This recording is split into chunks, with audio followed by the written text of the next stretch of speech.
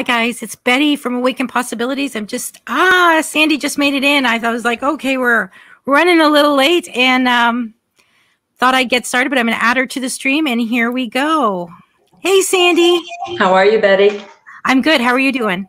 Good. Running a little late today, but that's okay. Yesterday was a really busy day, working with energy and helping people clear, and it's all good. Yes. I'm hoping I am louder today, because I know somebody said that you were much louder than me, but I've got my mic now, and hopefully that works. Fingers crossed. And I can hear you fine, so that's good. Yeah, I know you could hear me fine last time too. And normally it works out well, but you have a much louder voice than I do. I think I have a lower octave or something. Like I'm a very, when I speak, I have a deep voice. So it comes off as louder, I think. I don't know. Maybe I'm wrong. But who knows? But hopefully the mic helps those it bothered that I was a little bit quieter than you. And let's dive into it. I think this is a great, just so everybody knows, Sandy and I got together on the weekend. And we started chatting, and this came up, and it was like, this is what we need to speak about. And it's about forgiveness. And do we need to forgive everybody? And no, we don't. No, we don't. No, we don't. There's so many biases put into the system that are in favor of abusers, that they cut abusers slack, but they don't necessarily support anybody who's been hurt by abusers. And it doesn't matter if they work in the system, if it's societal, if it's in the family structure or whatever, but abuse hurts. And it's the abusers who need to be told, time to step off, Jack. Yes, I 100% agree with you. And like I said, I was going to look it up and see if this is in the scriptures anywhere. And I did find. So I think this is a good place to start, and then we can dive into it. And let me just share my screen, because I was playing with this before. So, okay, why? All right, I have to switch that.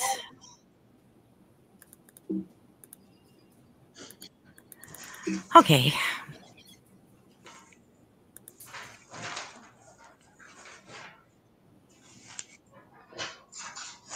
All right, let's go to this. Allow. There we go. So here is out of Luke. It says, so watch yourselves. If your brother sins against you, rebuke them. If they repent, forgive them. So even the sin against you 7 times and they come back and repent, you must forgive them.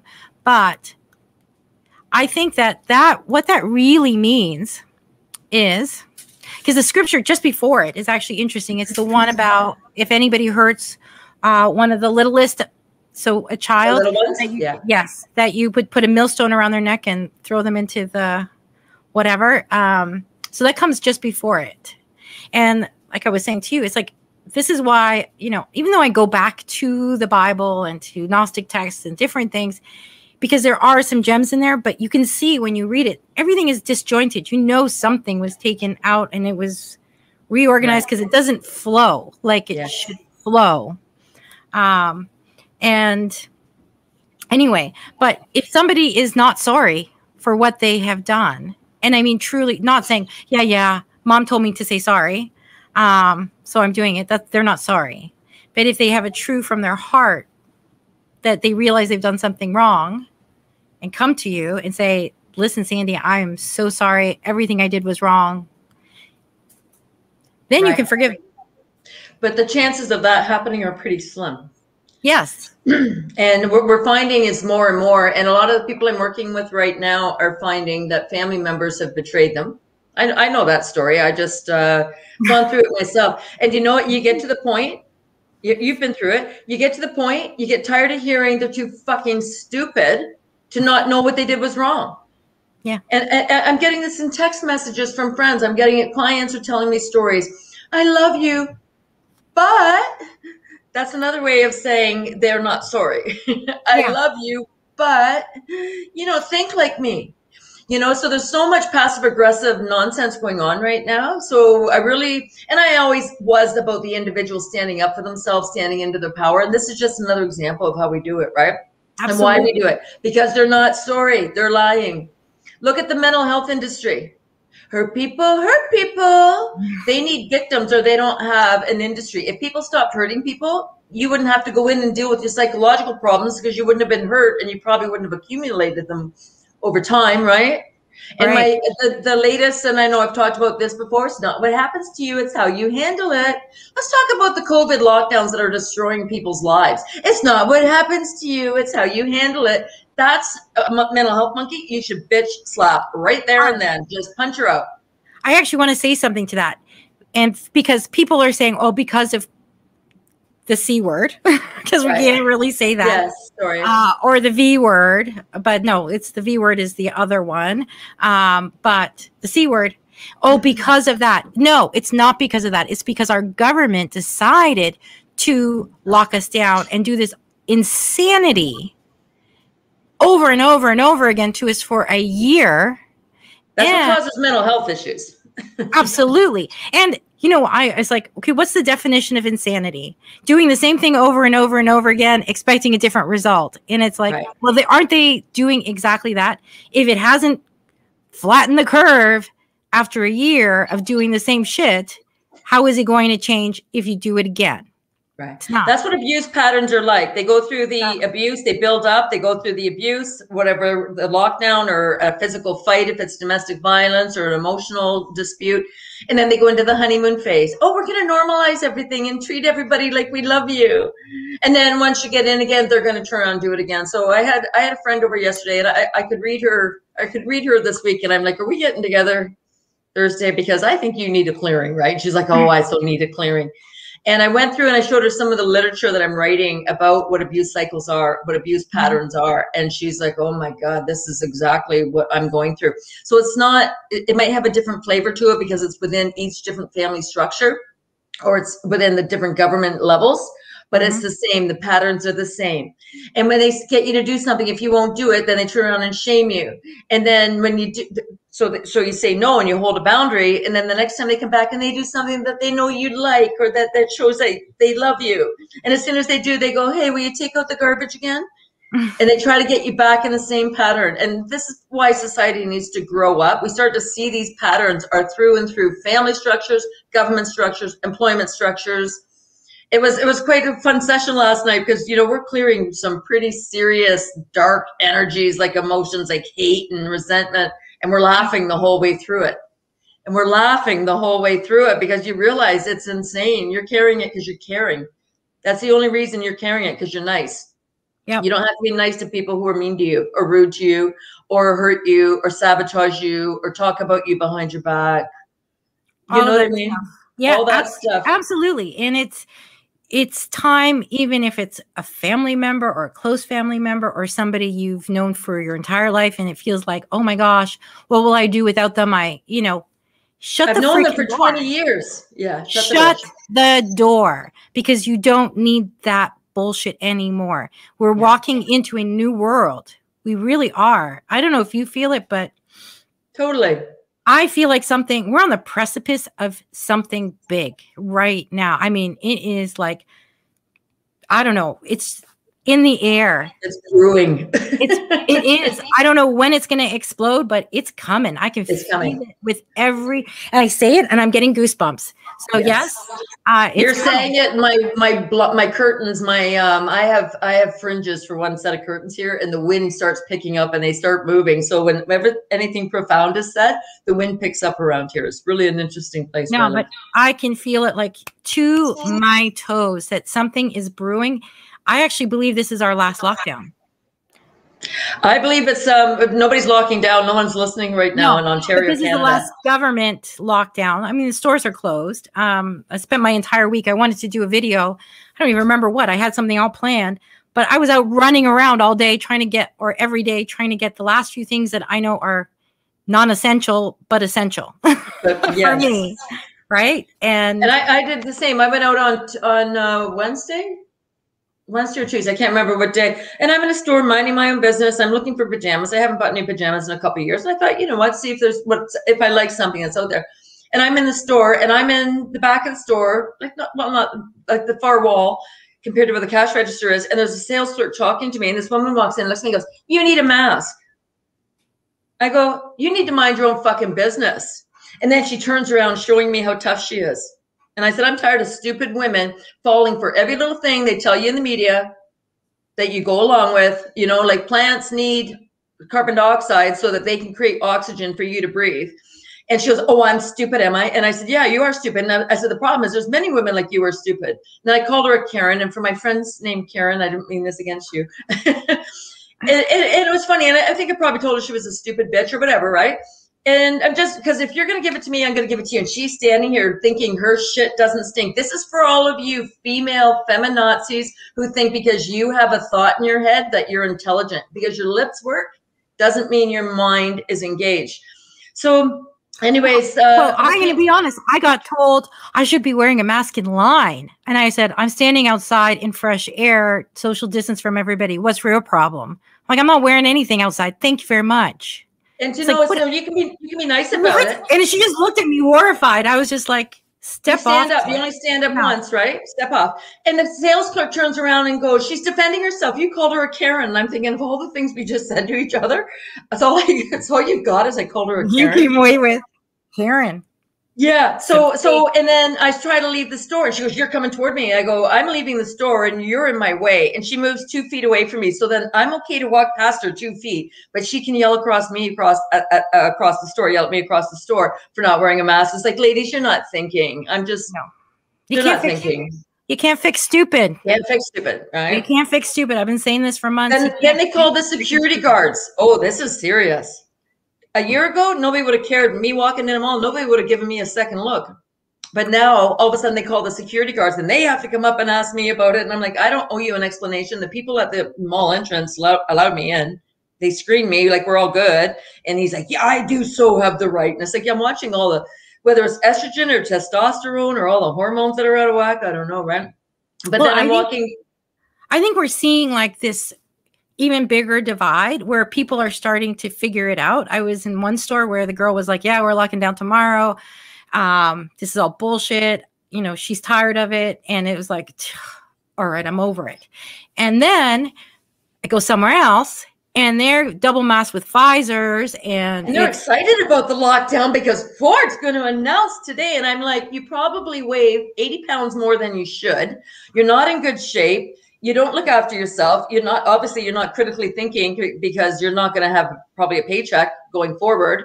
Yeah. And it's like, oh, they're so excited. And they gave me a hard time about the mask. And I said, I have a medical exemption. I don't owe you an explanation. And I will social distance. They didn't come up to me in the store. I didn't go up to them. But it's like they're getting off on the lockdowns. They're getting off on it. They are. And it's a power trip. Like it's, you know, these weaklings that are power tripping. I hear you. We got comments. I love that, Terry. Stupid people are too stupid to realize they're stupid. I love that. It's absolutely right. Yes, and that's an interesting conversation because was I talking to you about that yesterday? I think it was somebody else I was talking to. Nearly, they don't know that they don't know. They're so stupid that they don't know they don't know. So we expect them to be able to articulate their thoughts and be able to use critical thinking. No. But they don't. A friend of mine saying people need to look in the mirror, but it's like they don't know what they're looking at. They don't see until they go inside. But the kicker is, Sandy, I'm going to say they don't want to see the evidence that proves otherwise either. So it's not that they don't know what they don't know. It's they don't want to know what they don't know. It can be lazy and cowardice, all kinds of things combined. Yes, you're seeing, it's not just that they don't know. They don't want to know the truth. They don't want to see what's really going on behind the curtain. They're not interested. Do you know what I mean? Totally. And so they're choosing to be stupid. They're choosing. And, you know, I've talked to people who actually know they're not going to stand up and fight over what's going on in the lockdowns. They're okay to die this time around. And I'm like, really? But it's their choice. I'm not going to try to convince them to stay on the planet and fight for what's right. And I don't believe we're going to fight for what's right. I think things are going to come in that are really going to show us different ways of being. A change is going to happen if we can hang in there. That's what I believe. Maybe I'm right and maybe I'm wrong. I don't need to be right and I don't need to be wrong. It's a non-player character. Somebody was asking NPCs. They're non-player characters. That's interesting. I haven't heard that one before. Oh, I have. I was actually, and I'm so glad you did that because I was like, what was the acronym for these people? And it's like, is it I was like trying to remember what it was, but when he's the NPC, I'm like, there you go, Terry has non-player it. characters. They're all like this, the periphery, not the ones that are actually like leading the charge. Leading the charge. We are, and there's ways to do it that are, there's ways to do it. It doesn't have to be one way or one person's way or things like that. And, you know, I was writing out, I've had a few young people like in their 20s approach me in the last month and say, I want to work with you. I want to know what you know, because they're looking for fresh information so they can disseminate on their own and decide where it fits, right? And I was working with one fellow, and what I told him, I asked everybody the same question: who do you trust more, you or me? And he's being polite, and he goes, well, I really like you, but I trust me more. And I'm like, that's the right answer. Good, you got it, right? And I said, I really want to reinforce this. But I told him, you're here to live your most beautiful life. You're here to be inspired by what truly and genuinely motivates you, what moves you, what moves your heart. So even though the darkness is around us, it doesn't mean we can't aspire to the higher good in ourselves and what we're here to do, right? And Absolutely. It's really important to remember that. And a lot of people are feeling they've got to find their purpose. And I'm like, what if you're not meant to know it yet? What if you're going through the process of whatever you're going through and your purpose is going to emerge as you go through?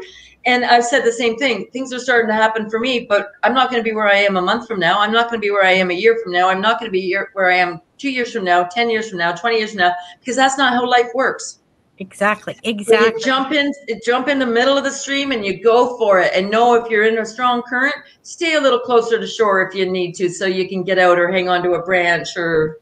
And I think that this last year and this time that's coming is actually preparing. If you didn't figure out, and I don't want people to feel bad, if you haven't figured out what your purpose is in the last year, as we were through all these lockdowns and everything that's going on, maybe your purpose was to learn what was really going on, because most people who are on here, let's be honest, they're already awake. So it was about learning. Maybe 2020 was about learning. Maybe 2021 and the next coming months, because big things are happening. Like I said earlier, you can feel it sizzling in the air. Something big is about to explode, and I don't know what it is, and it's going to be scary.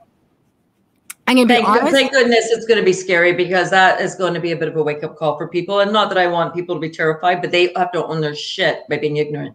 Absolutely. And this is a time for those who are awake to realize that it's coming and not be afraid. Not be afraid. Because that's what I have gotten is like, no, you're safe. You don't be afraid, but something big is coming. And at the end of this, we will be the light and the beacon for those coming through this. And that's really key. And maybe in this turmoil that's coming, because it's going to be tumultuous for sure, that's might be when you find your new groove. Yes, totally. Right. Yeah. Bring the light. So Terry's right with bring the light. And what's really interesting, I always compare myself and other people. I always say, you're the lighthouse. You're on the rocky shore, the high cliff, but you're there as a beacon to warn others. You don't change because the darkness comes. You don't get off the rock and run to inland. You stand there and you shine your light. But why this is so important, but you still don't take any shit from any of the boats, or you don't take any crap from anybody else either. It's really important to stand in your power and know. But we are bringing the light, but I'm going to use the word mandating, not that I have the right to mandate anything. We don't have the right to tell anybody what to do. But when we know who we are, we know what the purpose of life and love is all about. We understand what it makes to be great humans, how to connect with nature, how the trees and the plants need our carbon dioxide so they can produce oxygen. John Kerry supposedly has his own plane flying around the world, telling everybody that they have to not fly because of... I'm sorry, that's hilarious. He's flying all over telling people not to fly. Right? It's just so hypocritical. It's stupid. We are the light, but we're the lighthouse. We don't move. We have to stand solid in our ground. And it's funny, the friend I was clearing yesterday, one of the oils that came up was Idaho balsam fir. And that oil doesn't come up for a lot of people. And I can't remember what emotions we were clearing, but I'm looking through the book and I'm figuring out what emotions. And I knew that I pulled out the oil, and then I went and got the book to justify the oil kind of thing, right? But it's the roots of the oil, any of the tree oils, whether it's sandalwood, cedarwood, pine, cypress, they're all deeply rooted into the earth. They're connected, stay grounded. And hers were her ligament points, putting it on her, the cuff of her hand, right? Mm-hmm. But it was just interesting. And she's smelling it and she's like, this is amazing. And it's like, yeah. But we have to understand we are rooted in, and many people are going through crap with families right now, that the families are just they're pulling out every dirty trick in the book. Some people are reliving past experiences as children because their names haven't changed. Some people didn't understand their family was like this, and now they're seeing them for what they are. Yeah. I love you, but so that's how powerful love is. They're going to withhold love from people to make them what do you call the kowtow into what they want, right? Yep. Into what they want them to do. That's not love. That's control. And anybody out here is doing it, or you know anybody who's doing it, if you know anybody who's doing it, send them this video. Just say, what do you think of this? Yeah. And you know what? I'm going to be honest. Knowing that people close to me, because of my beliefs, because I am awake and they think I'm absolutely nuts and a conspiracy theorist, talking behind my back. They're talking behind your back. I was like, you know what? I don't need this. I don't need this. You're gone. I shut the door because I know what's happening and I don't need this in my life. It's like, sorry, you're gone.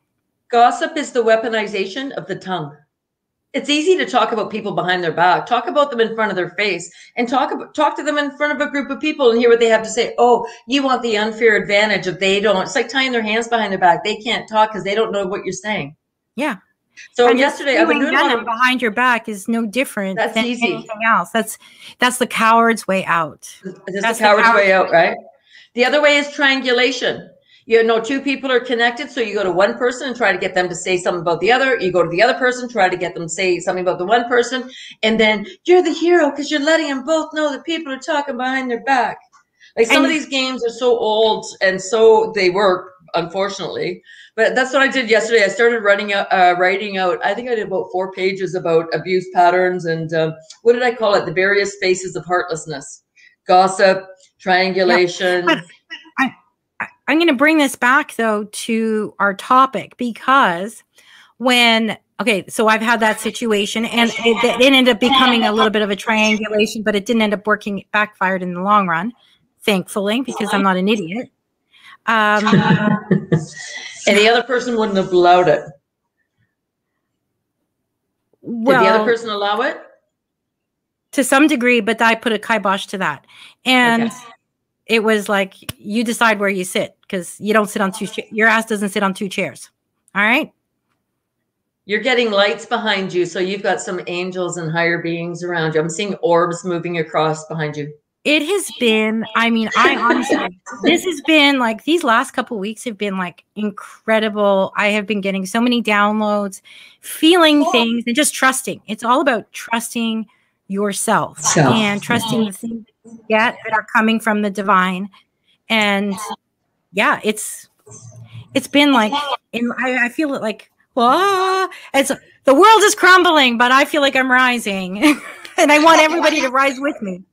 And we are. We don't have to fall with it. We're not part of the structure that's decaying and falling away. But if we don't create a better structure, we're going to repeat it. I think, I can't remember where I heard this, but it resonated about there's a 40% chance if we don't wake up, we're going to recreate the same nonsense that we've had. And we're not recreating it. There's enough of us who are awake right now. And the kicker is these people don't, to be honest, these people don't repent like in my scripture. And this is where I want to bring it back to the forgiveness. They think they're in the right. And therefore, I do not have to forgive them. I don't have to be in their presence because it's toxic. And this is where we get to. These people think that they're narcissists. They think they're above it all. They do, and that they're right. That they are right. Enough is enough. And I'm just like, you know what? F you, Jack. I'm done. And I haven't heard an apology. And even if I did, here's the deal. If I got an apology, fine, I'll forgive you, but I'm not letting you back in my life because I already know what the pattern. This is a pattern behavior. This is a pattern of people, right? Abuse patterns. Forgive and forget. I'm not God and I don't have Alzheimer's. Exactly. And I'm going to be the bad guys. They want you to forgive and forget. That's that whole New Age thing. I'm going to bring it back to that again, too. Because if you forgive everybody, you know, oh, life is good. You're the love and the light if you forgive, but you're not the one being hurt. You're forgiving the transgressions from somebody onto another person, calling for universal forgiveness. And it's like, no. And I do have an essential oil forgiveness, and there is a time for it. Often when I apply it to people, they're forgiving themselves. I was just going to say that. They maybe betray themselves, right? Yes. And we do it all the time, right? We do betray ourselves all the time. And we have to realize that. And allowing people that are bad for us in our lives is actually a betrayal too. It's a self-betrayal. Yes. Right. And self-betrayal is such a big one, because you're meant to love the people that you're in your birth family. So I was going to write a t-shirt up, the front of a t-shirt, I survived my birth family. And I thought, okay, too many people will resonate and they'll want to buy it off my back. Right. But, and not everybody's had that experience. So I'm not saying that they have, and I'm not making excuses. Right. But we have to realize that just because you're born into a family doesn't mean they're nice. No. Just because you have blood relatives doesn't mean they're nice. Just because you belong to a fraternity or an organization doesn't mean they're nice. I'm not leaving it just with the family. It's any organization. When you start to esteem yourself outside of yourself, or assume you belong to something, or willing to sell your soul so you can be one of, belong, right? Isn't that what we all want? Belong. Belong. And I have a great thing. A friend of mine sent me many years ago. I actually wrote it down, put on a Post-it note on my husband's monitor, because he's had issues with his family too. And it was, friends are God's apology for family, or something along those lines. Because you get to choose your family. You get to choose your friends. You can choose your friends. You can't choose your family, but your friends can become your family. And that's what is happening right now, because people are like, you're my godsend. I wait to see you every week. Do you know what I mean? Like, it's just like, it's okay if I help you ground and I help you reinforce that you know what you're doing.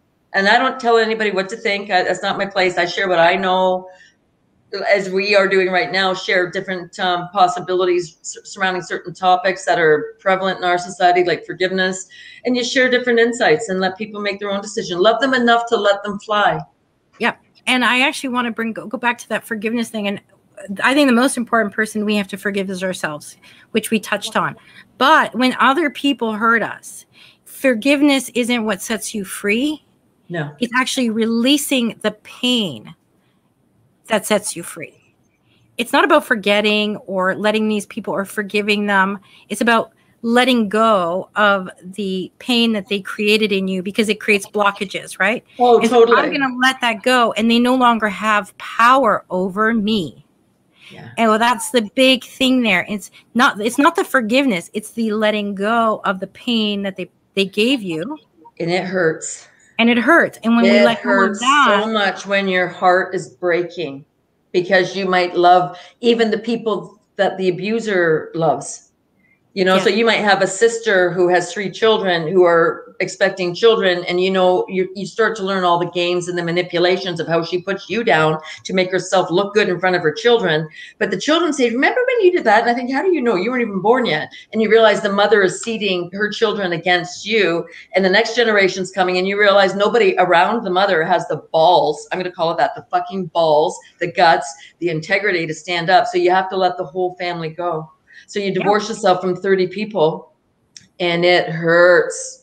You go and spend time in nature. You feed the birds. You do whatever you need to do, and you stay with it, and you feel the pain. And then that's what heals you, is feeling it and moving through, right? Absolutely. And then that gives you the space to find your tribe, because your family is not your tribe necessarily. Not anymore. Yes, not necessarily. Correct. And it can be. It can be. And this is beautiful. I'm going to tie this back because, I've been doing a lot of research and reading and stuff in the Gnostic texts in the Bible, and trying to get, more spiritual information from different, and looking at it in a different way.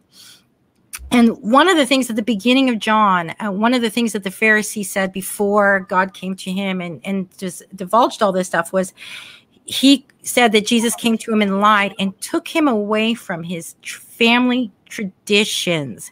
And this is what we're breaking. We must break these traditions because that's what's holding us in bondage to all this crap and pain.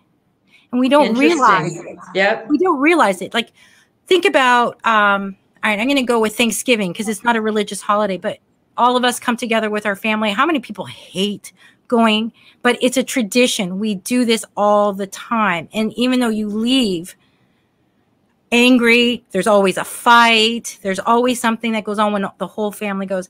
Why can't we break that tradition and create a new one where we end up happy? Yes. We're supposed to be, Thanksgiving is a great one because we're going there to be thankful and we leave angry. Do you know what I mean? And so when the Pharisee says, he took you away from your traditions, well, why is that? Maybe is that a bad thing? We have created, and I believe that the Khazarians, and I haven't done that show yet either. I have so many. I've got a long list of things I've been researching. But the Khazarian mafia, they took over every religion on the planet, every institution, and they created these traditions. They indoctrinated us to do these things, and they defy who we are. So if you're going somewhere because you feel like you have to, because it's the tradition, we all spend Christmas together, we all spend Easter together, we all spend Thanksgiving. That's the beauty of these lockdowns. We were able to break tradition, and this is where there's some good that came out of this. Is if we can look at it that way and not feel guilty about breaking that tradition. The people who love you will call you on the holidays if they can't be with you. They will make sure that you know you matter or what have you, right? Absolutely. But it's letting go of the old. And I think this last year has been a wonderful way of letting go of some of the old and seeing it for what it is. Yes. And letting it go. And we can start to forge something new. And then the forgiveness, it's forgiving yourself again for allowing this for so many, because now we can see, I had a great Easter. I didn't see anybody in my family. I was in my garden. We saw each other. We did.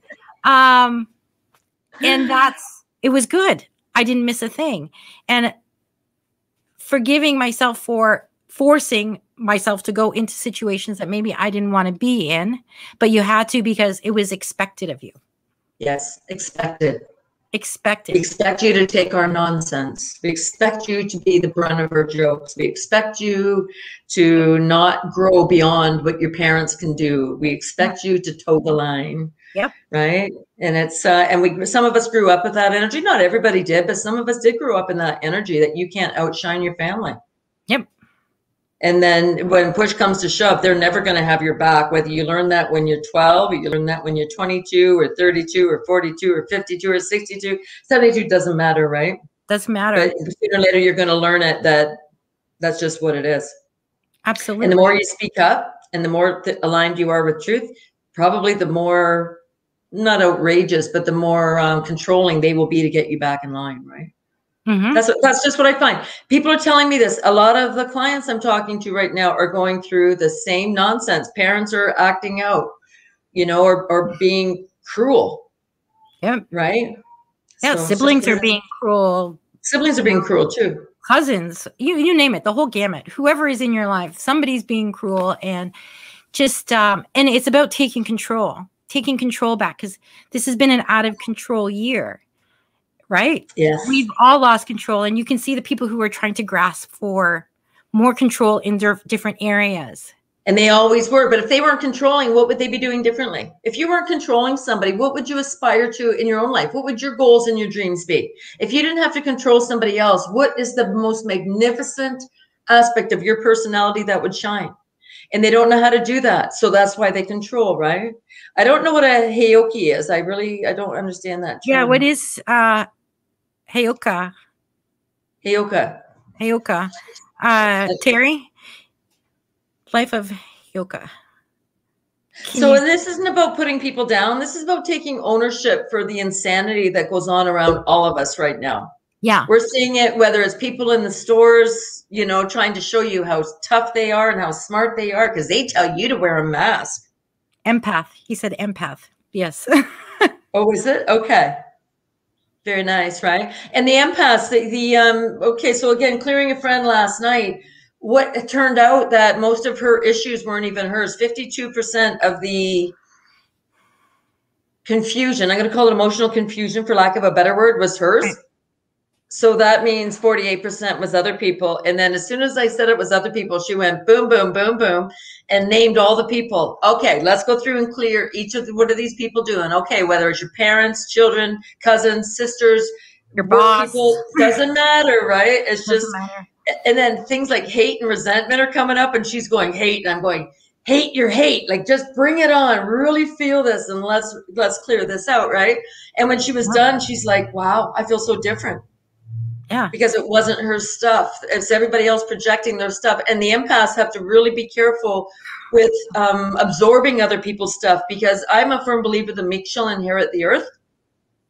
Yep. But the meek aren't going to be the cowards or anything like that. The meek are going to be the ones who are trodden upon, who didn't want to hurt anybody, so they didn't stand up for themselves, but now they're standing up. They're not causing anybody grief. They're just standing up. And if someone else perceives that as grief, that's their business, right? Like that's going to change. That the those who are truly loving and caring are going to stand up, even if they tell you to go F yourself. Yeah. Well, and I'm going to go back to the book of John, and, you know, close to the end of it, he talks about the, you know, who, you know, when we, because there is a separation. We are dividing. There is a culling. Sorry, totally. Guys. We are not all one. We are not, but those of us in our, you know, that feel this way, we're the ones who have to come together. And yes, we are a tribe. We are a tribe. We need to come together. We don't want that to be divided. That's where, but I want to be divided from these people, these other people. The apathetic people who don't care about anyone but themselves, right? And it's really good that you're saying this, because what's happening, I'm finding, and I've been saying this for a while, a lot of with all the changes that are coming, people are coming in and nitpicking at those that are trying to stand out.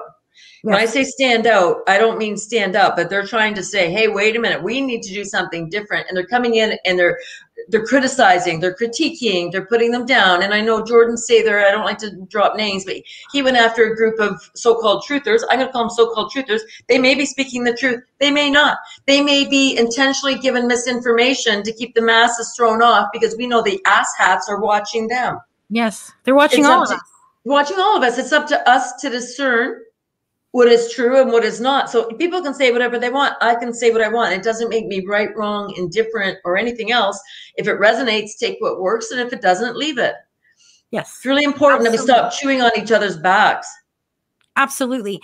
And yes. And I had a thought, and you ended where it wasn't a good segue in, but when I talking about the calling again, I want to go back to that. Is I did a I guess a month or two ago, I did this. I did a video on, are you ready? Because what we're coming into is, what we need to be ready for is we need to be spiritually ready. Figure out who you are, where you belong. And that's a spiritual thing. This is not all about the news and what's happening. And I want people to go out of that somewhat. I mean, we all need to know what's going on around us. You can go in and out. You can move into it, learn, and then pop learn to go in, and figure out who you are, your connection to source, your connection to the creator. Work on that, because as we move forward, even people who are awake and aware but are stuck in that matrix. You can be awake and aware and still stuck in the matrix, and a total truther and stuck in the matrix if you have not crossed over to that spiritual side and figuring out who you are. I'm not saying go to church. I'm not saying go find a religion and whatever. I'm not into religion. It's finding out where you come from. And that's what the book of John talks about. It's like when you leave this plane, you go to where you came from. We've been cut off from that for a long time. What we're doing in this planet is actually reopening that, right? We're off the hamster wheel of recycling and regurgitating this life in this world time after time. And it even says that in the book of John, that yes, if you don't figure out your lessons and figure out who you are and where you come from, you come back down. It's in there. It actually talks about reincarnation.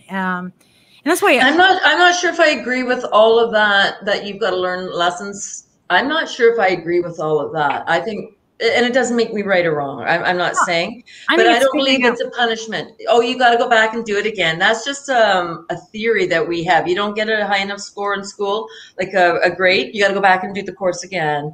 I'm not, that does not land with me, but I don't have any reason to say that, or I've not come No, across any of my own information to say that. But I don't think we're punished. We come back because I was told I didn't need to be here and I chose to come here. there's that too. I think there is that too. It's funny because my husband and I have talked about for a few years now, before even all of this, that why are there so many people on the planet? Are we stacking the deck for something? Interesting. Isn't it? So did we stack the deck for what's coming right now? Interesting. I know, and I don't have the answers. It's like everything. You decide what lands with you, what resonates, because something lands with me, doesn't land with me today, doesn't mean it won't in a week, a month, or a year. I'm open to understanding it in a different context. Yes, and I'd have to go back and read it again to get a better context. Oh, isn't that amazing when you go back and look at what you read something 2 or 3 years ago, and now because you have a different knowing, you go back and you read it and you get a whole different interpretation out of it. Yeah, it blossoms. Every time I read that book, it blossoms into something more, and it's like mind-blowing. And, you know, to the point where it's like, okay, I got to go read something else that I've read before. I want that to blossom too, but I keep going back to this one because it's full of information on, like, and I don't believe it's like literal. I believe it's figurative. It might give you just kind of the feel. I kind of look at the feeling of it, of the words, not this actually happened exactly this way. Do you know what I mean? Right. Yeah, I get that too. Yeah. And you look at, I mean, a lot of people, like, you got to look at the Bible that way, or any of these spiritual teachings. You got to feel the essence of it and what feels true. And it may not be exactly how it's written that it happened, but the essence of it is open. Yes. And it opens you up to a different possibility or a different explanation, right? Absolutely. I can't wait to get the new information and the true information about what really goes on the planet, what our history is, where we're going, what our possibilities are. And we all know, I was just watching a video last night. What's it called? Absolute Slavery. So hi, Karen. So absolute slavery, and it was talking about all the what's coming and what the dark team is doing and how they're going to shut down oxygen, and they're planning on shutting down vehicle travel. It's all going to be rail travel, and how Warren Buffett owns the railways and whatever, right? So you can see that there's still a push for the darkness to come, but we are going to outshine that. It's noise now. I feel like that's all noise. They're making noise to wake people up, and it's like, what? You know, but for me, I just like, whatever. I look at that and go, whatever. That's noise to me. It's not what's going to happen. And I don't look at it. I don't look at it that way. I believe there's going to be possibility. They're going to keep trying. And what people don't understand about psychopaths, they want to kill you more than you don't want to be killed. They have more skin in the game because they get off on it, and more skin in the game in that sense. They get off on it. That's what their thrill is. But it doesn't mean we're not going to outshine them. Right?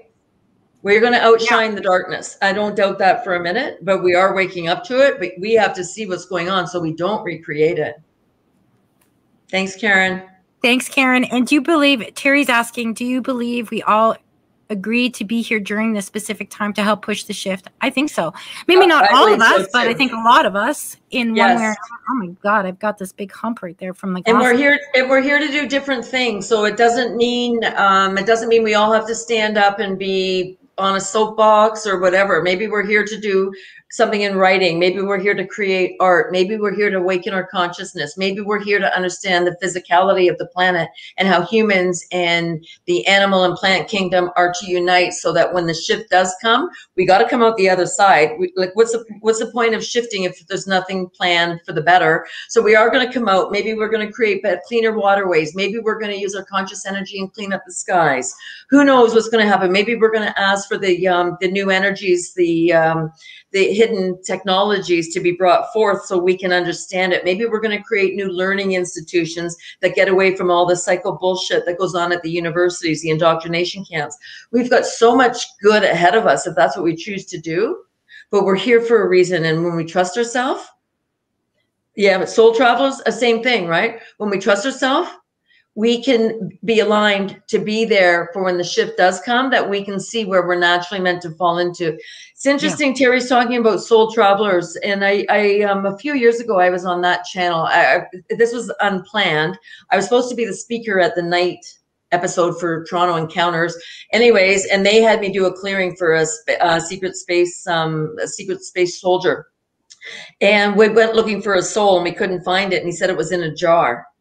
And I go, break the jar. And he goes, I can't. And I didn't know enough about it to be able to show him how to. And I don't even know if I could do it now, but to break the jar. But now I'm hearing so much that is happening, that they are stealing the souls of humanity and they're keeping them hidden. And I know another woman that I cleared, her soul was down in a cellar in a basement because her mother had condemned her to fire and brimstone. Oh. You're going to hell. She couldn't go in and get her soul. She didn't have the courage to get her soul and bring it back. You're breaking up a little bit, Sandy.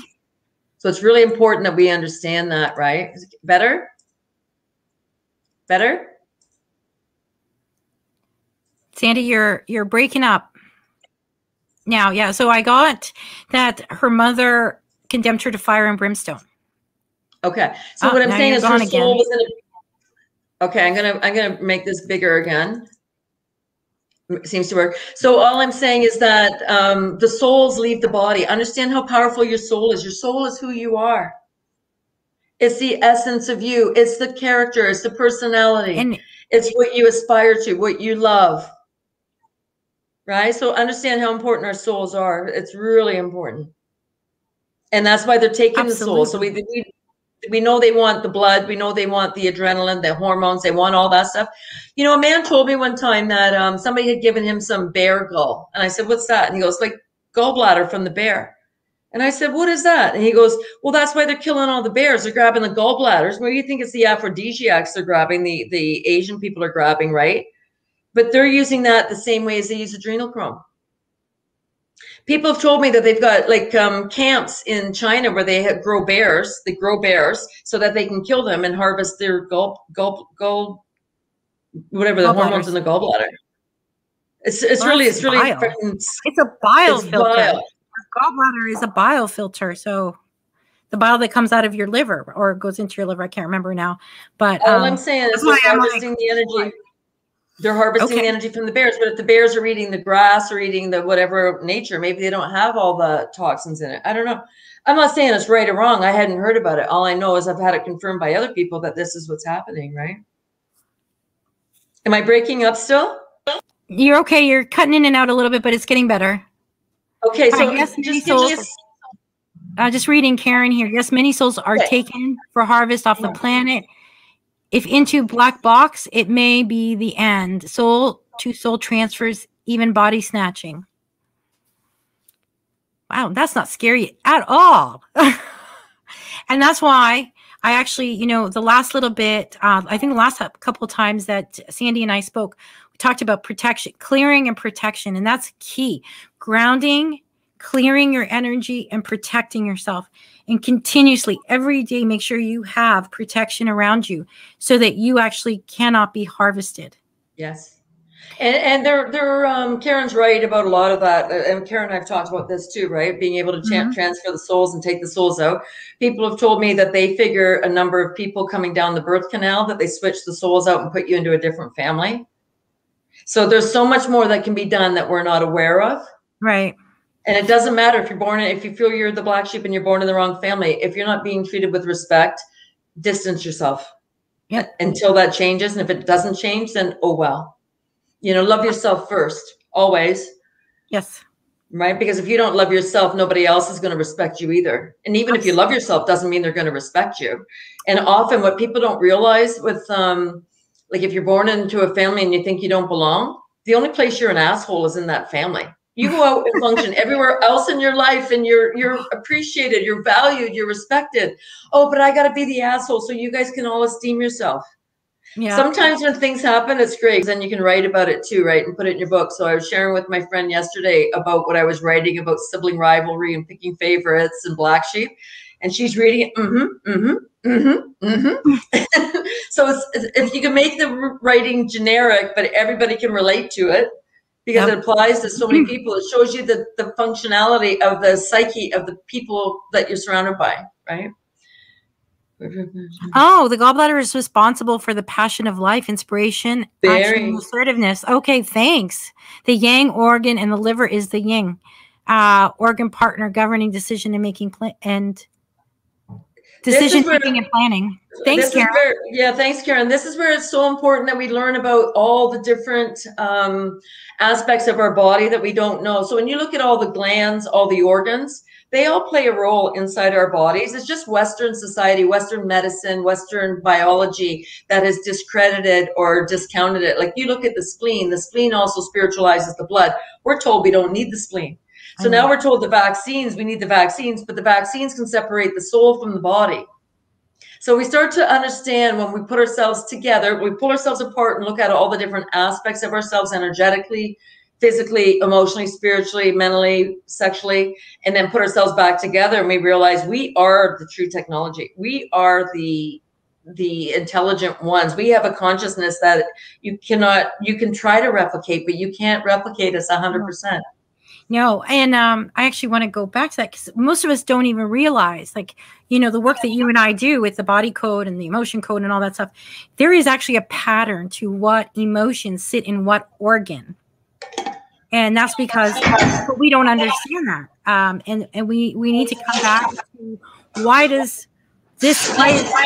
are things sitting in my lungs? Why do I always have lung issues, or why do I have heart issues?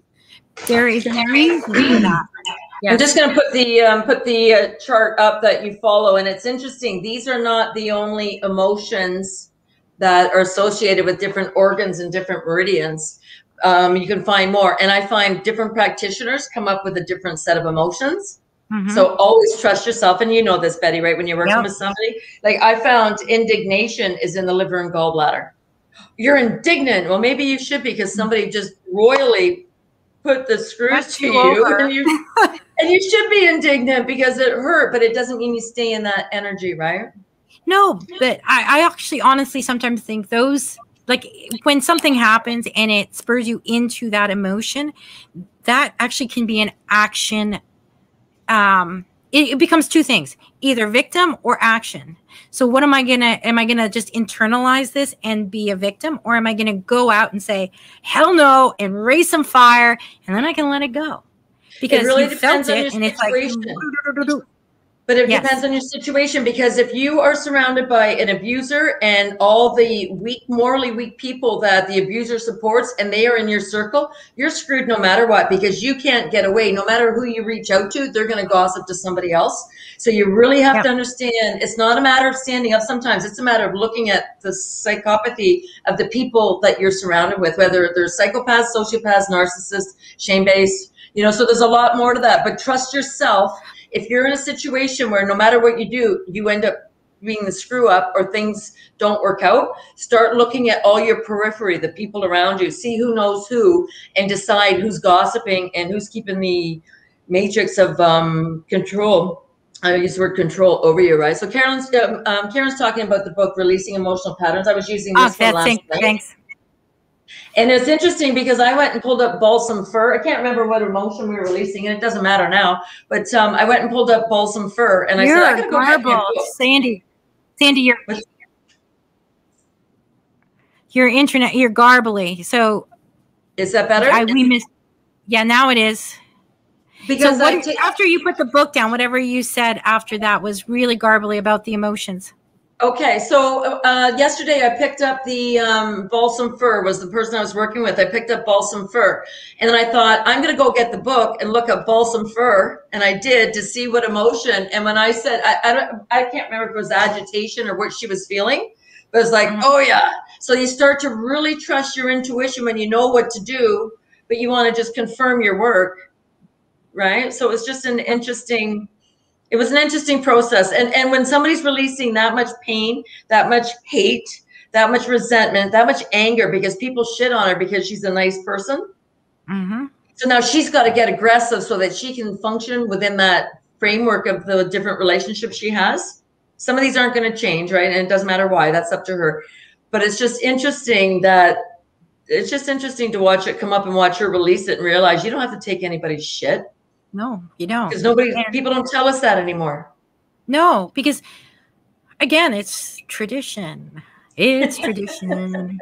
Because you're supposed it's the social contract we have to some extent, right? The social contract is like, you have to stick with your family and you have to do this. She was the dutiful daughter. All these have tos. And it's when you actually let go of these, I don't have to do anything. Thank you very much. I have to do what's right for me. And that takes a long time. That's, and even when you start to say, okay, this is where I'm going to draw the line here. This is where it doesn't all happen at once. And people need to realize that this is not, all of a sudden you flick a switch and say, I'm done with it all. I don't have to do anything except for what feels good to me.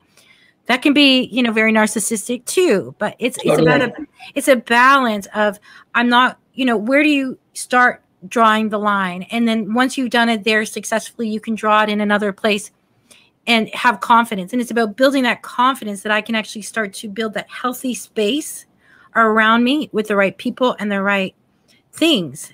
And maybe walk away from some of these traditions, walk away from some of these institutions and say, yeah, that's no longer serving me. I understand that. I'm walking away. Even though people will say, what? You can't walk away from that. Hell yeah, I can. Watch me. And sometimes I agree with you. That is the right idea for anybody who's watching this. This is the right idea, how you separate yourself from dysfunction. But depending on the degree of dysfunction you're in and the number of people around you, people are going to try to pull you back in. So whenever, and I will say that when I work with people, okay, you've had a major breakthrough and you're being controlled at home or whatever. When you go into that environment next, they're going to feel your energy shift and they're going to try to get you back. So then you help them get through the next level, because usually if you just stand up to them, I'm going to say 1, 2, 3, 4, 10 times, whatever the number is, then they will slowly realize you're not going back into that pattern. Yes. And there's also energetically, because of the first time you do it, you're tentative. But by the time you've done it a few times and you're actually really standing firm, they energetically feel that you aren't budging. And totally. That's it. And that's what you want to get people to, that point, that they are firm and they trust themselves more than anybody. And they're not taking this anymore. Yes. And that's why I say you have to do it bit by bit. But when that's when you gain the confidence and start to really trust yourself. And then it's amazing when you do that, how many doors open and possibilities open. So those people who at the beginning we were talking and asked, you're finding your soul's purpose and stuff.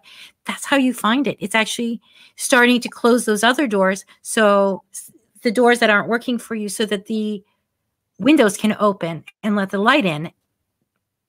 And then exactly that. We're all meant to lead dynamic lives. And I was starting to read this earlier, and I'm going to finish up with this now. You're here to live your own life, to be true to what genuinely inspires and moves you. Remain true to what inspires your heart and commit to your spiritual path, because everything happens in this connection of the unseen before it lands in the physical. As you do so, you will become increasingly peaceful and powerful. Trust yourself and trust your heart to lead the way as you grow into your true and divine self. We are here to awaken consciousness into love energy. And know, however you choose to express that, that's what you're here to do. That's fantastic. Yep. Do it. But this is what, you're not here to take other people's crap. You're not here to follow and punch a punch card or whatever that concept is, that you're on somebody else's time. We're not here to do that. You're here to be inspired. You're here to share yourself. And right now, that's where we're at. We're at that breaking away from this slave trade, because they've enslaved us, and we didn't even realize it. Yes. The kicker is my husband has actually said this is the largest slave trade ever we've ever had, because all of humanity is enslaved. He's been saying that for years. Yes, and I was like, you're right, we are, because you're a slave to all these things that they told us we needed to have to be happy. And are any of us truly happy in that? No. I've had all that, and it was empty as can be, because I didn't have my passion. I didn't have my purpose. And I had the house and the cottage and the business, and I had the designer dog. I had it all. Yeah. And I'm like, this is what this is about. Right. So absolutely, Christine, absolutely. I was wondering if we don't have to, maybe would Karen like to hop on for a couple minutes? Because I know she's giving great comments here, and I haven't talked to you, Karen, in a long time. Do you mind, Sandy? No, not at all. All right, let's. So I like how Karen's talking about the fear of repeating the past life, because that is what we're clearing, a lot of the past lives. And I had to go through some things to realize who actually is hurting me in this lifetime. And when some certain betrayals came to light, and I hope I'm saying it in a non-emotional way, only because once you clear it, you clear it. It's just a memory that you're telling a story about. But once I realized betrayals that were happening in this lifetime, I could feel this black cloud that I've experienced in past life recalls. I could feel it lift. So that was kind of interesting to watch that happen, right? And past lives, my friend last night, she kept doing this, and it's like somebody was holding her by the scruff of the neck, and that was past lives. Like, you're not going to stand up for yourself. Don't you dare. And her neck, she just kept touching her neck. Sometimes people feel that they've had a rope around their neck or they've drowned. Other people feel that they know they've been stabbed in the back. Whatever it is, right? But hers was somebody had grabbed her by the scruff of the neck. So we had to pull that cord off. Yeah. It's amazing what people do to each other energetically, and you don't even realize what's holding you back. It's not yours. Because even though in your head you want to let them go, you can't, because you're either corded to them, or they've put a hook in you, or they've, stabbed you with something, or all these things that they can do energetically. And most people do it unwittingly, just so everybody knows. It's not like somebody's going there with a little voodoo doll, but it's their thoughts. It's their thoughts, and people are thoughtless because they're not. Or they're angry, or they're jealous, or envious, or whatever any of those things are, right? Karen, if you're still there, I just emailed you the link if you want to hop on for a few minutes. So if you're feeling any kind of envy, you can send people to things. And I had to watch this week. I was getting ticked off about a few things, and I'd stop and I would feel my feelings. And I realized as I was putting bird in the bird feeders, I was throwing the food in. Well, why would the birds want to feed off of my anger? So yeah, no visiting, cannot connect to Skype now, right? But so that's okay, Karen. Maybe we'll do it another time. So it's interesting. So then I had to stop and say, no, I'm lovingly feeding the birds. I don't want them eating off of my anger, because all of a sudden things came to light, and I thought, how could I have been so stupid not to see all this? But you can't, because it's a little bit here and it's a little bit there, and then it's a little bit there, and then you realize there's certain personalities that are all connecting and they're all doing the same thing. But you think it can't be possible. You can't fathom they would be that mean-spirited. But guess what? Sometimes people are. So, and it doesn't matter how you figure it out. If it's just one or two people, it's a group, you figure it out, and you decide you love yourself enough that you make the separation. Absolutely. And it hurts. It does hurt. And it's, like I've said, it's not all at once. We do it bit by bit by bit, because we gain strength. Every time you do a little piece, and you gain strength. And you do. It gets easier and easier. And then the big blocks you can actually almost wipe out. Once you've really got the hang of it, you can wipe them out faster. I love how you say that, because you know what? When I work with clients, I always go for the small things first. I clean out the little bit of stuff because it might not even be yours. And then I start peeling back the onion. And usually at the last sessions that we do, then I go after the big stuff, because now you know what love feels like. You know what, you have the right to love yourself. You know, you have the right to respect yourself. You have the right to demand others respect you. If they don't, off they go. And then you deal with the heavy stuff last, and you slowly start to elevate your frequency, if that's the right word for it, because then you get rid of your baggage, and half it's not yours. Half it was put there by other people. Yes. And that gives you, but those little things give you that strength to get there.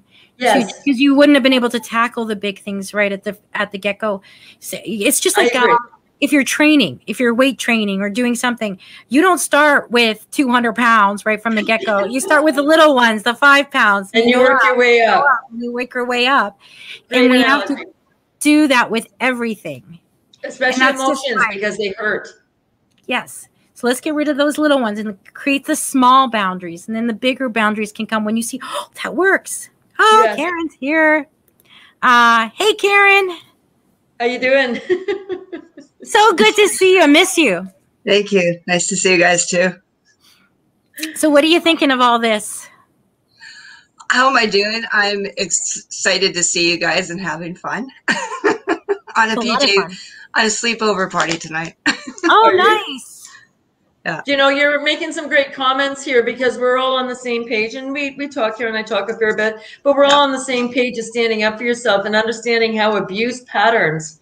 Other people hurt you. They do not have the right to hurt you. They do not repent. You do not forgive them. You don't owe them forgiveness. They have to start owning their shit and taking responsibility for hurting other people. And when people don't know how to be decent human beings, what's decent? Who am I? So as soon as I jump on a religious pulpit or a political pulpit or whatever, academic pulpit, now I'm trying to come off that I sound like an expert. There's no expert in being human. We're all qualified. We're more than qualified. But we all have a sense of what it means to be decent. But it's usually the decent ones that get screwed over, because you know why you don't go up and screw over a psychopath? Because they're psychopaths. They'll kill you. So you go and you take somebody who's nice, who won't hurt you. So you pick on the empaths. You pick on somebody who won't clean your clock. And this is what we have to understand about the tweeners, all the tweeners out there that maybe want to get a little bit further ahead financially. So they'll fuck you a little bit just to get ahead, maybe get a position at work or get you not promoted so they can get promoted. But they're still hurting you. There's no honor in humanity in the current capitalized society that I see. And I'm not saying it's not anywhere. It's just not everywhere. Yes. But it's, you know what? And I think that's one of the big things that are going to change because there is a big shift happening. And, you know, like I said, not everybody, we're not all the same. But when you find your tribe, that's the unity we need, and not to infight in your tribe. Yes. But, right? Because I mean, how many people talk about, you know, you're part of my tribe. And Sandy, thank you, Karen, because thanks to Karen, I met Sandy. And she's like, our first conversation, you need to speak to Sandy. Okay.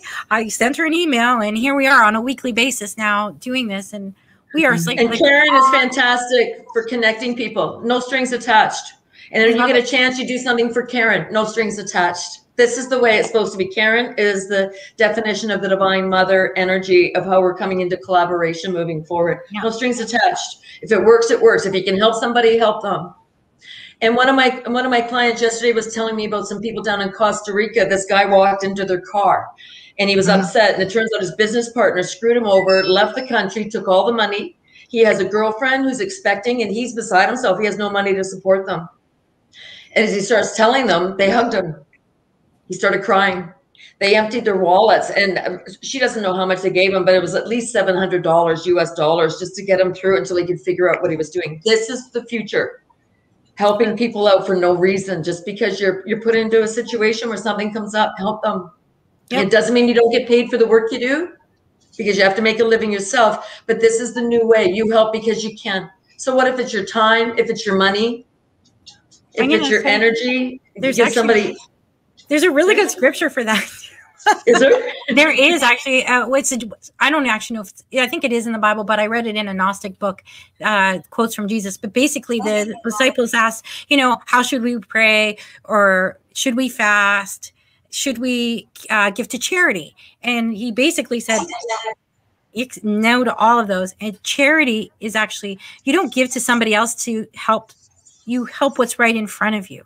It's exactly what those people did. When the opportunity comes for you to help somebody in need at your doorstep, that's where you help. You don't give it to the Clinton Foundation or to Red Cross or wherever, because you don't know where that's not helping anyone. So I had to forgive myself. We talked about forgiveness.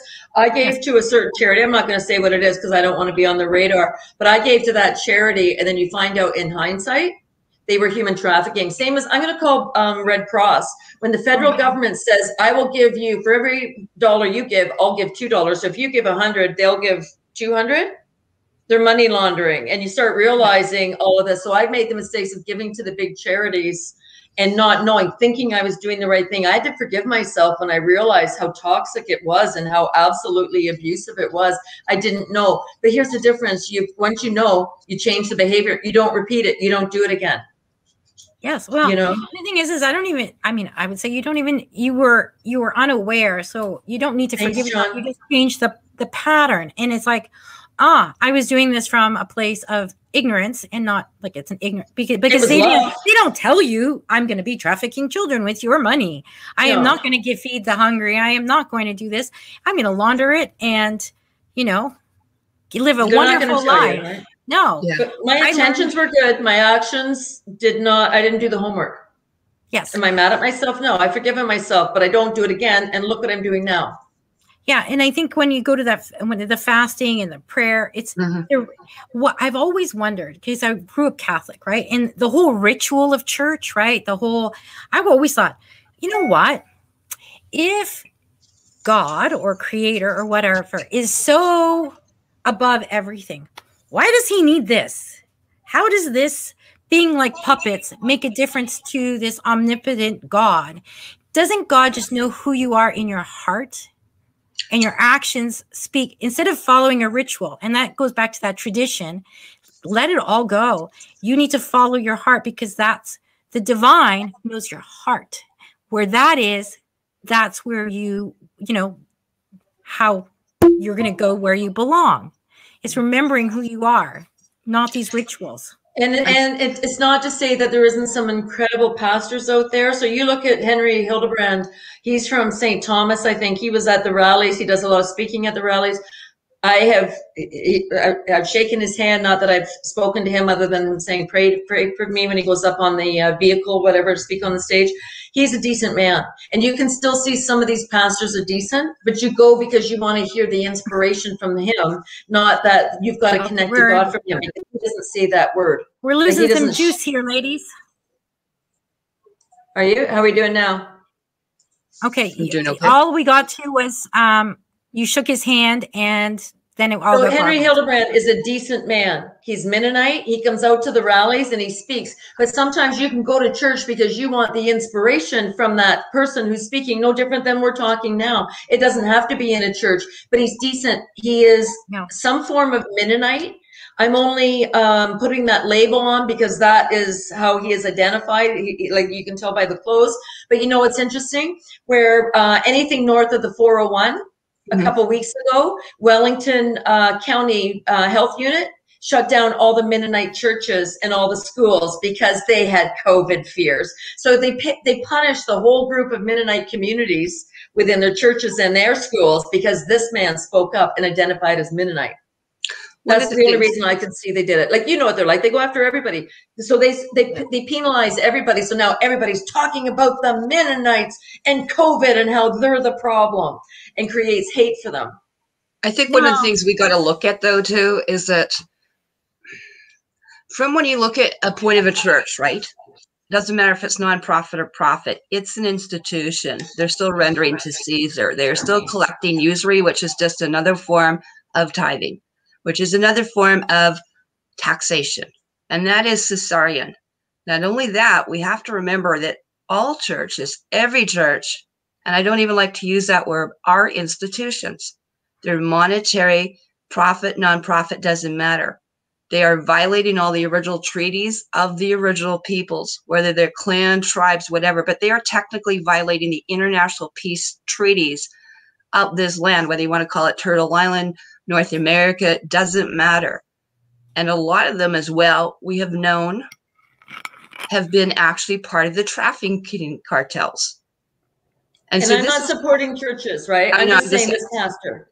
Right. No, I heard you isolate that. But the other thing, too, is that is a violation of the original tribes to even be here, to coexist in harmony with the peace treaties, not 1 to 11, but the original Noah's Ark peace pipe. You know, that's what Scott McKay's out, but what the original peace pipe treaties are.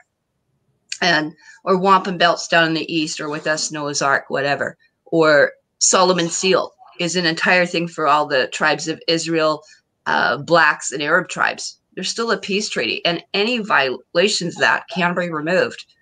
I think we need to look at in here too, with the COVID, with the trafficking, what the other agenda is. Every little road in a supposedly church, and I use that term loosely, goes back to Rome, which has now just been bankrupt in the Buckingham Palace in Washington, D.C. To enforce that, those paradigms or parameters are being broken now, which people need to really open up their eyes and see what they were funding. Yes. And I think one of the best set of books that we do as clan mothers, or whatever you want to say, tribe mothers, or whatever you want to call, like, you know, bear mamas, whatever we are, is that it's about going back to nature. And if you look at international law, It's not in an institution. It's out in nature. That's why tribal law is called natural law. It's not common law. It's natural law. And part of that is going back. And that's why I always suggest people read The Ringing Cedars of Russia, because it's all in there. Life is living. Gaia, the mother, is a living energy. Whether we want to say creator, Manitou, there's many different words that we use. You know, anyway, there's a lot of things that we use. And that creative energy and feminine, divine feminine is there. It's not in a church. Even the legal, if you really know, most people don't know this. This is why they call the judges. Do you know why they call it the bench? You know where they bench? On the outside. It's not in an institution. It's not in the courthouse. Okay, the deals are done on the bench. That's why they have their own private meetings outside. Okay, it's the same thing when you talked about getting together. The church meant to be the Holy Communion, the male and the female creating that third thing, whether we call it a peace pipe, that's because it's the Chanupa and Kanupa. You know, there are many different forms, the female bowl and the male, whatever, but it comes together as a third thing. And the prayers out them would go up to the heavens. That was the point of it, whether you used frankincense and myrrh or herbs or kanik or, you know, ceremonial tobacco. But the word that you used was ritual. It's a ritual for marriage. Yes. That's the divine coming together. And so Sandy's right. When you screw that up and violate natural law or the creator's law with the transgendering, with the GMOs, they are in essence killing the soul of our children. And when you get down to the emotional part of where the feminine is or the masculine, that's your creation. And they are destroying the soul of these children. They will lock them in like a grid that they will never access the heavens, so to speak, or the higher chakras. And so we have to be really, really careful about this, because this whole agenda, you know, like we were just talking, because in Alberta, all of a sudden I got a call like, Ontario's going to lockdown. Saskatchewan's being extended to like, you know, April 26th, right? And then there was a lockup. There's a fence put right around there. But we have to look at that church and what was going on. I've got a bunch of friends, you know, in Saskatoon that want to run over to the, you know, to the pastor's thing because the RCMP came and locked it up. Do you really know what's underneath? Maybe there are child trafficking things. There are many things going on that people aren't aware of, you know, that has to do with the trafficking. And the public is not going to be advised because the revolution or evolution is not for public disclosure. It's not going to be monetized or put out there and commercialized. So I just wanted to add that, but I really suggest everything you said. The Bible is a sex code book. It's all about the penalties of doing this, and so begets so-and-so when you intercourse with someone, which becomes the congress. Yes. You know, and then the lawyers have their treaty because you've been sold as a woman, as a commodity, as a piece of chattel, and traded on the U.S. Securities and Exchange Commission. So we have, or as a utility, you know, which people can look up their own birth certificate. I pulled up mine. 165 organizations own my birth certificate, trade my birth certificate. Oh, I know. Anyway, yeah, when you look that up, you can look up, you know, or if they want to look, you know, what you can do. But we've been putting that out for so long. I've known about this for 2 decades, how they're trafficking. And that trafficking starts with you. Before you've been trafficked in a way spiritually before even the children have been physically. Yeah, well, our straw man is trafficked every day on the stock exchange. And actually, you said something really profound at the beginning of this, and about the marriage ceremony and the bull and the female coming together, and the third, that's the child. That's actually the true Holy Trinity: Mother, Father, Child. Mother, Father, Child.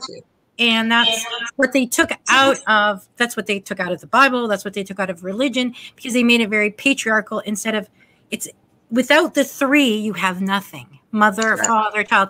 It's 3 men make 0, right? There's no creation there. Mother is the creation. Yes. Mother, and that's when you take that out, and that's what they've done to our entire society. They've taken that female, wonderful mother essence out and replaced the sacred mother, toxic female. Yes. It's a toxic female that you have out there right now. This backbiting, you know, hierarchical women that are just toxic. They think their shit doesn't stink, and because their lips move, that they can tell you to do anything, whether they know you or not. Like, this is the female right now that just doesn't know when to stay in her lane. Yeah. Mind your own business. Create a best life for yourself. But they're running around doing this. And I'd heard once that it was the women who ran the day-to-day operations at Auschwitz. Any surprise there? Nope. Yeah. No, that's the female Illuminati. Yeah, there's a whole thing. Well, I was watching, I don't know if you guys have seen this yet, but there was a new documentary out from Poland on human trafficking. Mm-hmm. And it's this guy interviewing a woman broker who brokers children's sales, a girl who's actually pregnant that's selling her child. And he actually spoke to the trafficker, right?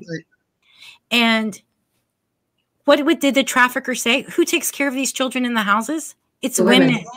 And so he's saying how brutal they can be. I know. Women abuse emotionally and sexually.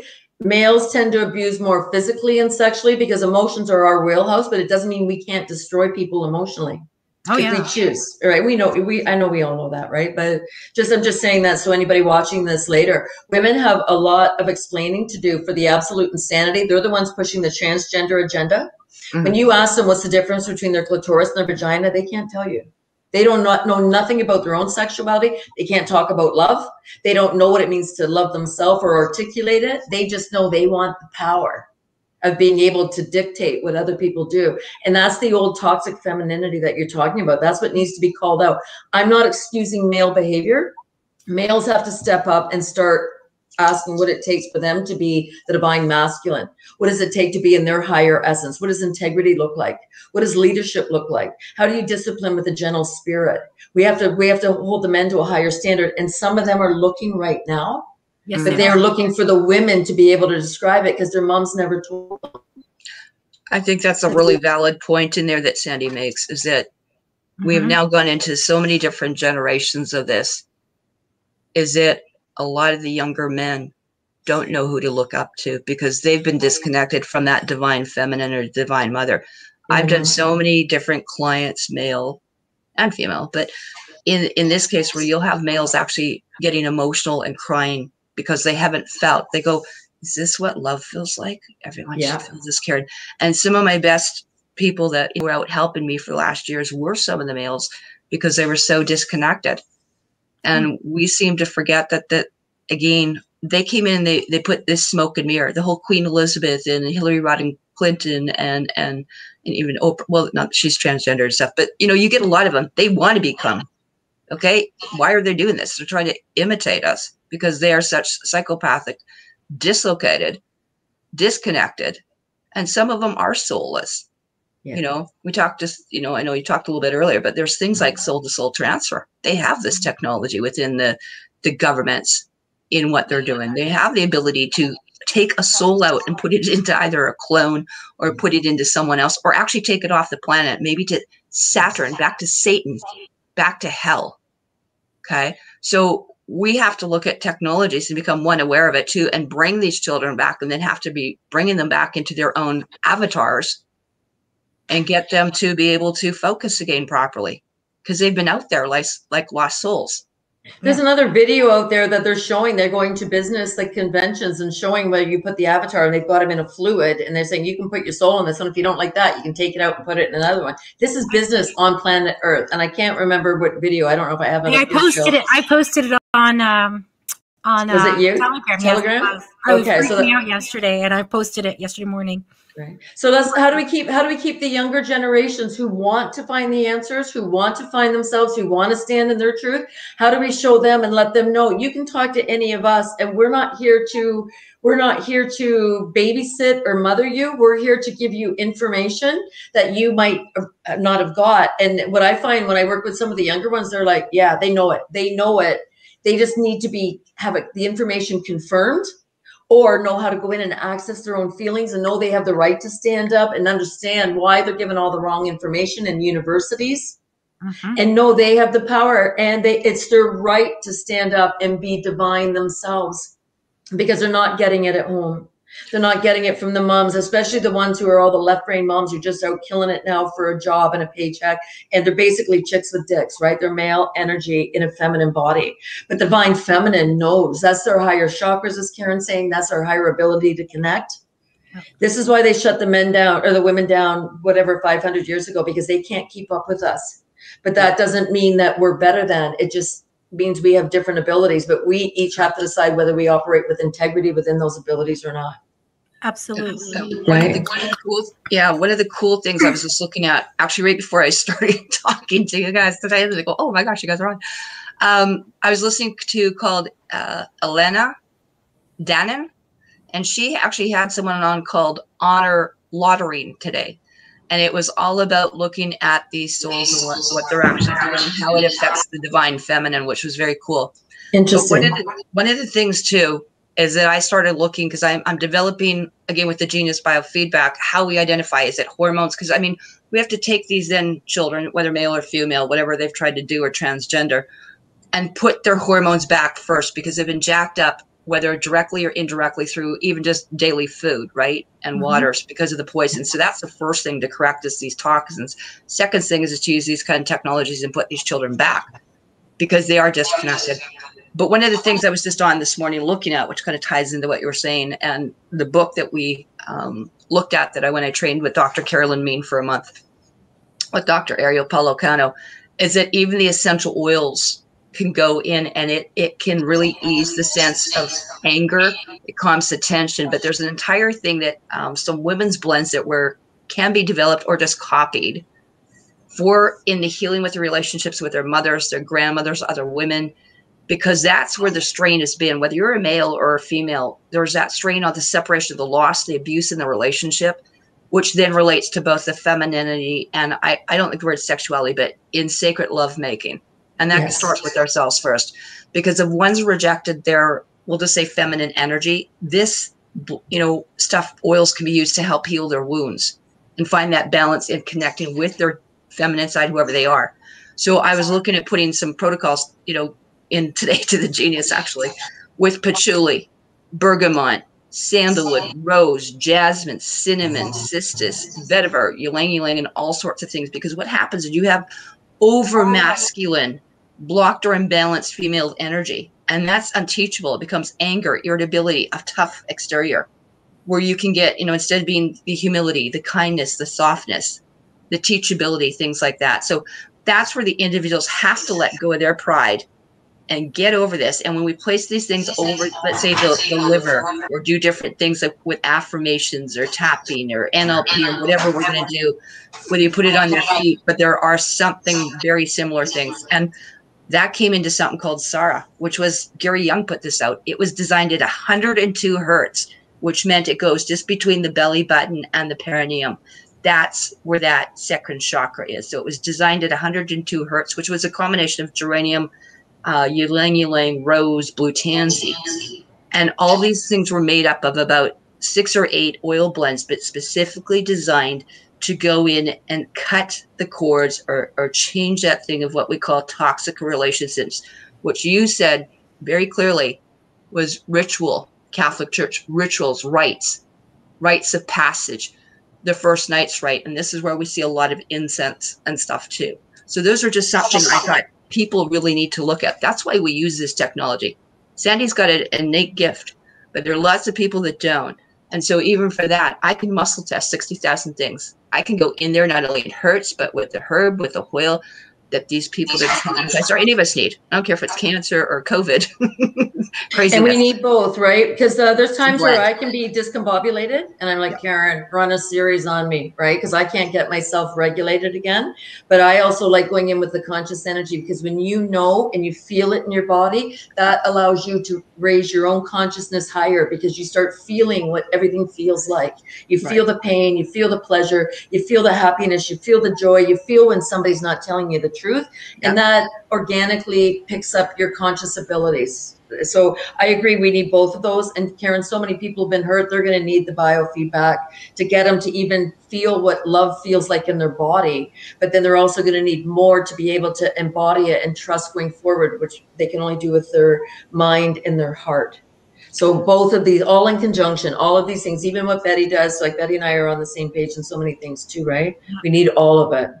And I think that's a really important part here, that when you are looking at things, when we have people that are been traumatized, and this is the condemning, like especially whether we're talking the lesbian, gay, whatever, they are so mentally disconnected, i.e., and I don't mean this, they're mental basket cases and, you know, crying all over the place. But what it is there's a chakra disconnection. Totally. And self-esteem. Yeah. From the root chakra into everything, to the they hate fifth, themselves. sixth, seventh. They hate themselves. It's self-hating, self-loathing, poor self-image. And then you get the self-abuse, which ties into the addiction factor and then ties into self-mutilation. So by the time they want to actually kill, they're killing themselves. And that they've turned the whole individual, instead of, you know, this anger. Instead of aspiring to be the best they can, they're imploding. Yes, it's an implosion. I am going to say this. I've said this before, but many of the males that I've worked with that are gay were sexually abused as boys. And that's how their body learned to ejaculate and feel pleasure at the hands of a man. They're not gay. It's just how their body was trained. Yeah. And if the experts don't know this, why the hell are they the experts? Why are people turning to them if they don't know? Whoever was there first creates the pathway. So many women are abused by males, so they're still in heterosexual relationships. But that pattern, whoever got there first creates the pathway. And that's why I'm just, there's nobody out there who does not know my sentiment towards the mental health monkeys and those asshats right now, that they are absolutely pedophilic to the core. They either get off on the abuse and hearing the stories of the pain, or they're one of them. And I don't care which one. I've had people tell me that they went to see a psychiatrist after they reported their sexual abuse from their father. And a psychiatrist gave them a banana and said, "Show me where your dad put it." Re-traumatizing them all over again. Yeah. These fuckers all need to be called out. So a lot of the people that we're talking about that we're saying that you don't forgive them, they're people who work in the system. Don't have to. Totally. So, and they're not sorry. They're not sorry. They're not sorry. We just, any pain they caused you, you need to release. But you need to release. We release the pain. They're not forgiven. No, they have to own their stuff. They're not forgiven, and they will stand judgment for their actions. Not by me. Yes. Not by you or anybody else. We just release. I am doing it. It's called Clemma. There's war peace. You know, I have both swords. And you know what? There is no forgiveness in this case. There's no forgiveness in some of this. We don't take prisoners here. Okay. And the thing is that just like even, it doesn't matter if Trump was saying, when you commit that crime, you are devoid of having a soul. You're not devoid of heart. There is not such a thing as rehabilitation on or off this planet. So yes, we have a death penalty into place, which has been now put back into formal law because exactly of this. Exactly. There's a rumor that says 40% of people who were abused as children re-abuse other children. Well, if 75%, according to statistics, 75% are women, that means 40% of the abusers are, like, there's a big portion of them that are women, but they don't tell you that. The experts don't tell you that. But it's the women who are doing the trafficking, women who are running Auschwitz, women who are suppressing the families, women who are shaming their children or shaming other children to get ahead, shaming other people. And again, I'm not giving the men a pass. You have to own your shit too. But we are going to start with the women. Women have gotten a pass forever. Too long, yes. Too long on propagating this bullshit. Yeah. And, you know, we've been hysterical. Sure, we've gotten our shit. But on the damage we have done generation after generation after generation, they have not had to own that. No. And when you talk about hysteria, we're hysterical. Think of when you take the female sex organs out. It's called a hysterectomy. Exactly. It's all done to destroy the female. So the female is wired for a wider range of emotion. One, because we're women and we're here with the children. We can be very immature because we're meant to play with the children when they're young, when they're our younger children. We're meant to be able to play with them. Our nervous systems are wired differently. We're a little more high strung because we're hyper alert. We're also hyper, we can sense things that other people can't see going on. So that's the nervous system and how it's wired. So it's not, so I listened to, I won't say who it is. It doesn't matter. I might have said this before, but I was listening to him on stage and he's talking about 12-year-old girls have hysteria. And I'm like, you stupid shit. Does it cross your mind that their hormones are changing? They're coming into puberty. They're becoming women and their sexuality is coming on board. And as the sexuality comes on board, the body is reliving a memory of where they were sexually abused as a child or maybe consciously forgot it. Mm-hmm. Oh, but what do we do? Shame them right out of the gate at 12. Oh, they're hysterical. If you've got a child who's got high emotions, find out what it is. Is it a hormone imbalance? You know, Karen's talks about hormone imbalances.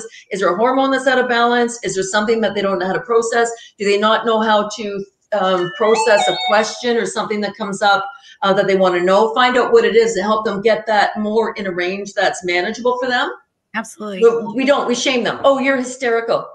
My favorite line might be "Go fuck yourself," but do you know what I mean? Yeah. Well, But it's that's also a basically what we're cop down out. to. It's also a cop out because if you just say you're being hysterical, you put it back on them and you don't have to do anything. Mm-hmm. You know what I mean? This shaming too, like that's why they have rites of passage, right? So yeah, you're very skinny, Karen. We're getting a lot of feedback. Just click your mouse on the screen. Usually is what it takes. Yeah, they basically what we had was what was called rites of passage, and that's what they did. They had the lodges, but you would have the clan mothers or the tribe mother, one of the two, come in, but they would actually do the vaginal steaming.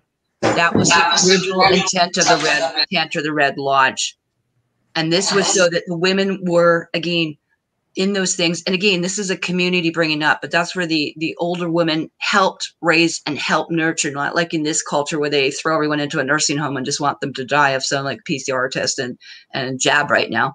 But, you know, what we're seeing is that community was very integral. And so when you look at what happened when the women were transitioning, or even children, but that was an actual special thing where you got together with all your, you know, star sisters or whatever the sisters, and you would sit down and welcome that woman in. And that's why and honor it. Yeah, that's why I'm really happy to see what's called womb trauma, but rewombing, revirginizing, because as Sandy said, there's cellular memory, there's past life cellular memory that's being put in there. And that's why we specialize in what's called womb trauma, but womb healing. But that's where, like, I'm just talking actually right now with Lisa Kelly at Red Tent Wellness. So I think every woman and every man should know about something like Red Tent Wellness, where they're teaching these integral teachings. And it's the only school that I've been to, because I've been to several, that actually brings in what Sandy and you were talking about. They're bringing in the spiritual aspect. They're bringing in that ancestral healing. They're bringing in the herbs, the oils, the navel belly button candling is huge, or navel, what we call moxibustion, because of those sacred cords that they're trying to cut off. Yeah. You know, and we have to remember that when you're in the womb, you are connected to all your mothers to all time immemorial. And we need to reconnect. That's part of what we're doing through that. Even putting essential oils on the belly button. You know, you totally, right in your belly button. Blue tansy. So what? Your belly button's blue. Who's looking at your belly button that you don't want to see your belly button, right? But it just gives you the energy, the boost. It's incredible. And what you're saying, Karen, shame. When we look at David Hawkins. Hawkins, yeah. So physical death is 25, shame is 20. When people shame you for not wearing a mask or not getting a vaccine or not kissing their ass, they are basically trying to kill you emotionally and energetically and consciously. Right? Everybody can do what they want to do. Everybody's got the right to do what they want to do. But my point is, when somebody's shaming you, that's the technique that they use. So I watched Charles Adler just go out and rip into Chris Sky about this guy's, you know, his dad's a rich man and otherwise he wouldn't be able to go running around and breaking all the rules about COVID. And it's like, Charles Adler, what? Now you're a medical expert? But he uses shame. Oh, you're just there because your daddy's rich. Grow the fuck up. And that's the Charles Adler, right? And if you say anything to him, he blocks you. Well, then that's all right too, right? Because then he doesn't have to hear what you have to say standing up for somebody else. Right. And I think we got to look at too, a lot of these people, children. I mean, this was like, whether you call the grooming of the, you know, Fourth Reich was to be the children. I mean, it starts through gaming. It starts for what they're seeing, the flicker technology. Some of us are a little impervious to it because we were still, you know, raised with kind of the Brady Bunch kind of idea. I don't want to get into their happiness, but, you know, which is a whole other thing. But again, we didn't have the amount of chemicals. We had 4 vaccines, not 80 some, screwing up our brain. Especially as children, right? As we're growing, we didn't have that. That whole development is so integral. And I mean, that's what we see with child protection, or the Illuminati will come in, because this is bloodline cultivating. You know, I know you know, I've been part of this and investigating this and lived through this stuff, but it's very much part of the bloodline targeting, especially if you're RH positive, because you have original Gaia bloodline. So what they're doing is they're trying to kill Gaia. They're trying to kill the mother and the spirit of this entire. Totally. They want us all AI. Planet. AI. They want us all as AI, and that's what the oxygen levels. Listening to Alex Collier said in 1996, we used to be at 34% oxygen in the atmosphere. Then we're at 17. He says physical death happens at 15. All you people wearing a mask and keeping your carbon dioxide to yourself, you're not feeding the plants who are going to create oxygen. So just get the jab and get her done, right? Get it over with.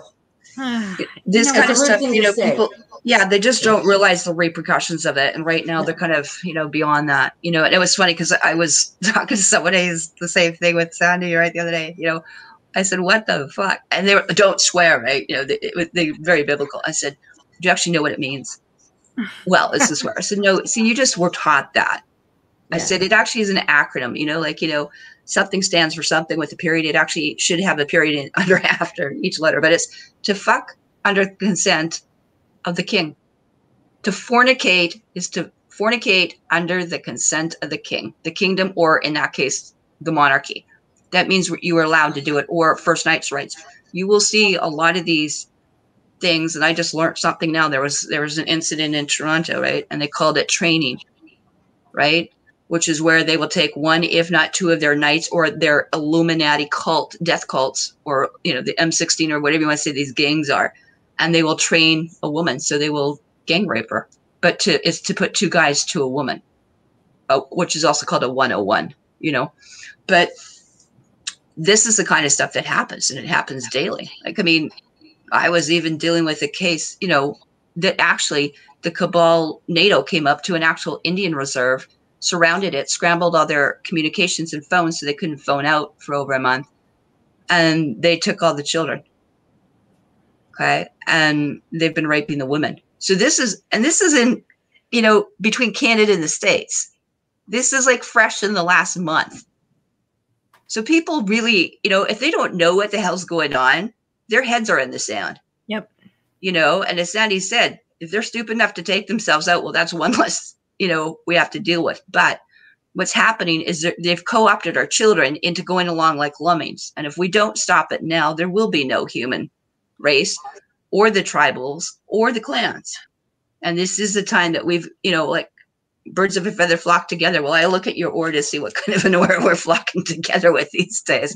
And if nothing else, biofeedback's a great, just to see what kind of a mood you're in. So even if you see what your aura looks like, because I can tell when they've been hitting me with 5G.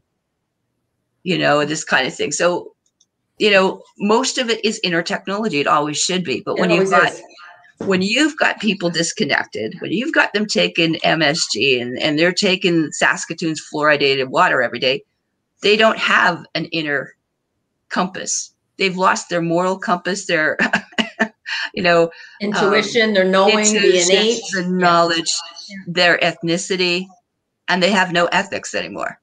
They can easily be swayed, or like the masking. That's the whole thing, is subjugation. Your high will is up here. If you look in that blue book, I don't know if you've ever looked into Sandy, but there's 2 pages. I'm going to flip it open.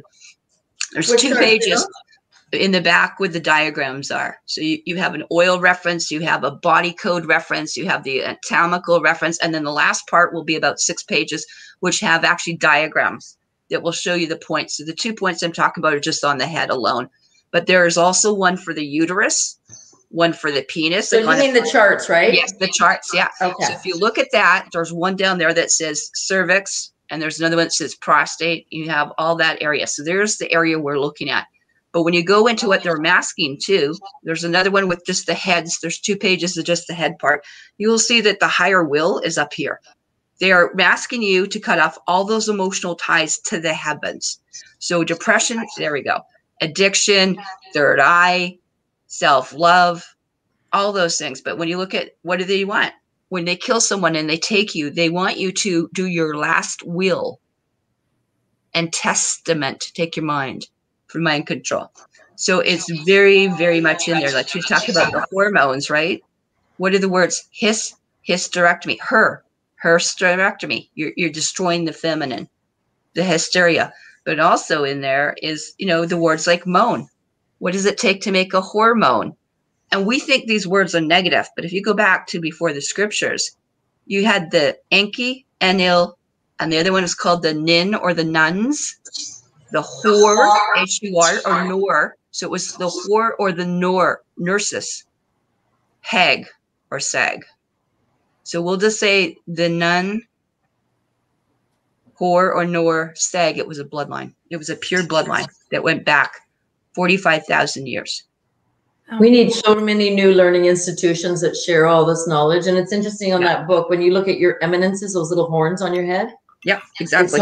It talks about them, the emotional points, but you can also measure those with your own hands and feel them if they're vibrating and they're alternating and they're not pulsing at the same time. Feel those little horns on your head. Yeah. If you can feel them very lightly, they should be pulsing at the same time in the same intensity, going boom, boom, boom, boom, boom. Exactly. And I can go in and get out of fight, flight, and freeze by putting my hand here, putting my mind right in the middle and making it go boom, boom, boom. But I've cleaned it out with enough people so that I can command it now if I feel myself going into something, right? It's interesting. A lot of people don't realize that when we're doing Vitaflex reflexology, this, like I said, they got a basic class and then there's like advanced or what we're doing. Okay. And in here, those things we did Ray drop technique with Dr. Gary Young. If anyone's never learned the very basics, they should go look at that. But what happens is you would put your left hand on their left foot because they were lying on the massage table, and right, because you were connecting a circuit. When you look at the books by Manchak Chia, you have a yin yang coil, but you've got to have the third circuit, and that's what the colon is, by the way. That's your Tesla coil. That's where the integration happens. That's where your soul is. It's in the that's why they want everybody having anal sex and screwing that up. Exactly. So then when you put your hands in that, you're creating a thing. So we would hold. So they don't teach this kind of stuff in Reiki. Oh, we're just going to hold that, see if it kind of feels, blah, blah, blah. Like, you know, we're going to go to your 16 different points, which is so basic and which is a cult in itself. But anyway, you go in here and like Sandy was talking, there are so many points. I mean, whether people do access bars or whatever, you know, the thing is there's a reason why, and they don't even know the actual spiritual part before. They're just taught to put hands like this. But the thing is, if they're at a lower chakra, if they're in their shame, they're in their whatever, guess who's bringing you down? This whole thing about 100%, Karen, because I was I took the access bars, and the person who was training it, her boyfriend decided he wanted to come in that day, and I ended up having to work with him. And I was in a salt room, and as I was walking along, I didn't want to scrape my back on the salt, and the bed was too close to the wall, so I leaned in a bit, and he goes, "Oh, I got a beautiful, strong woman on top of me. My lucky day. I can ruin an erection in seconds." I lean down, I sit in my chair, and I look at him and I go, "You talk to women that way? No wonder you guys have so many fucking problems with women." Anyway, so that took care of that. I worked on him for a little bit, and then we switched later. He tried to run his energy through me. So his ego was so involved, and I had to pull my head out of his hands. And I said to the instructor, I said, "Do you mind talking to him? He's trying to run his energy through me." Then he got mad because it was just a shit show. So intentionality is everything. Even in the courses you take, you have to know the people who you're taking the courses with have the integrity to make sure that whoever you're working with has aligned with the highest good and not trying to pull a fast one. So exactly what you're saying. I didn't mean to jump in on that, but it's so important to understand that people's intentions can shake you up, and then they can get in and steal your energy. Well, one of the cute little words they like to use all the time is, "I'm a light worker. I'm not doing anything. It's for this, and I'm giving it to light." I said, have you ever thought about the words even light and dark? Maybe dark is the Ark of the Covenant, and maybe light is from Lucifer, Venetian, and the morning light, which is Luciferian. So have you ever thought about the actual words you use? And to work is to whore for the king. I said, I'm not a light worker. I said, just keep saying that to yourself, because you guys are babbling on. That's where we say people that know, not so much knew it, but it's, you speak with forked tongue, you know, and we are responsible for keeping on our mother's tongue. So yeah, whatever, you're speaking English, we were all scooped up and put into these stupid schools. But the other line is that where's your mom's language from like 4, 5, 6, 7, 8 generations ago? They mean you got to have your original customs, usages, and laws to even say that you're a sovereign, that the military will recognize you in the international courts.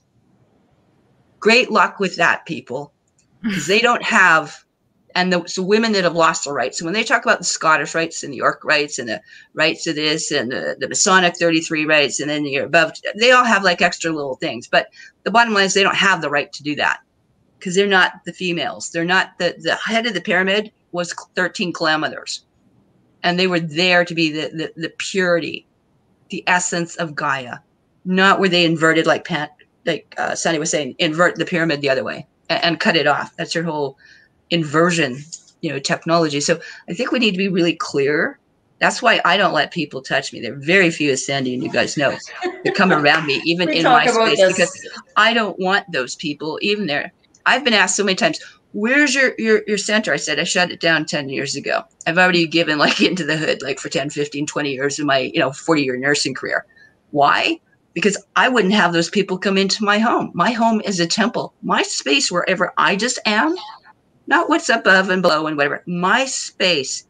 No smoking, no drinking, no alcohol, no carnivores, i.e., as you guys think, meat eaters, which really means to come together and meet, but no people there to eating animals. Okay. Raw living, getting into health. If you can't emulate that, why would I allow you? That's what a church is. Define your boundaries, And like I said, there's nothing worse than looking at people that these women now, and I use the term loosely. Loosely, yeah. Very loosely. Right? You have a vagina doesn't make you a woman. That's correct. There's nothing divine and feminine. I see all these girls tatted up all over the place. I see piercings all over the place, interfering with reflexology points. Like here's your diatanum and stuff like that, but your third chakra, your whatever, into the clitoris, into the tongue, into where your mother. A lot of them, when they want you to push the actual earrings, that is actually a mother's point. So if Sandy shows up in that blue book again, there's a whole diagram of auricular therapy, just the emotions on a higher, again, 5th to 6th chakra.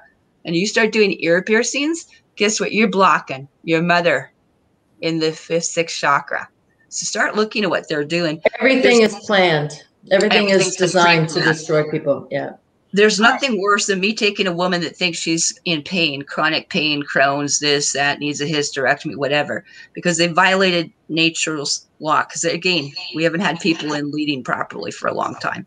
And the other thing too is there's nothing more grosser is to actually see something about this color coming out of your vagina.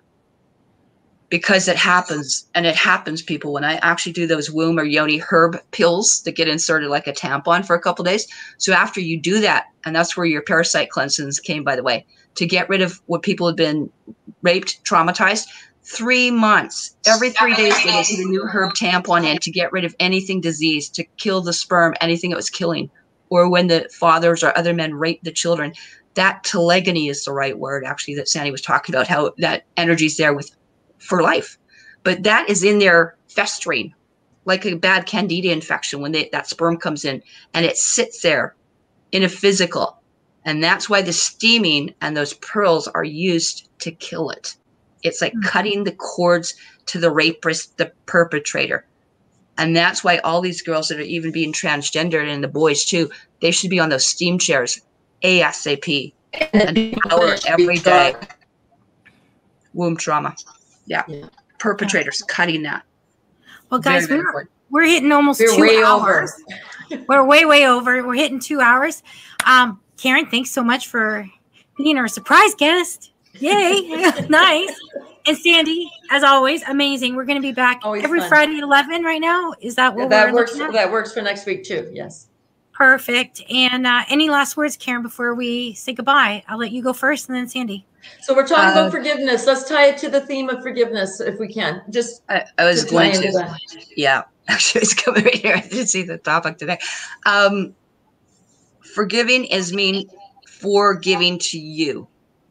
It does not mean giving someone else, as Sandy would say, a pass. That's not allowable. You've broken your boundaries. And we need to know that the only one that deserves anything is you, not anyone that has violated you in any way, shape, or form. I don't care if it's a violation of whatever the 10 code or the 10 commandments is. You are to put nothing between you and the creator. The minute you allow that or someone violates that, they need to be charged. And in this case, with the pedophile, they'll be killed. I mean, that's an executable death penalty thing right there, which is going to be put back on the books, by the way. So let's go back to forgiving ourselves. That's the only one that deserves anything. Everything else is a moot point. And I think we need to put ourselves back into place first. And I really think that's an excellent place to start. That book Sandy showed you and shared that we have is excellent. That's where you got to start. It's inner tech.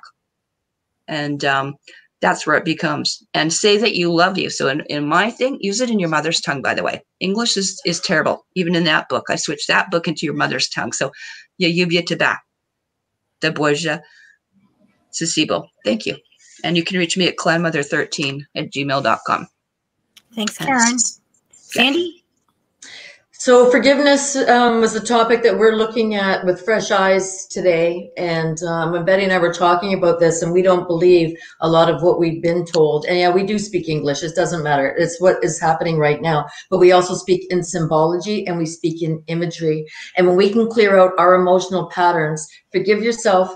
You can forgive others for certain things. Sometimes they didn't know. But if they're still transgressing on you, you do not cut them any slack. Sometimes I made mistakes in my youth.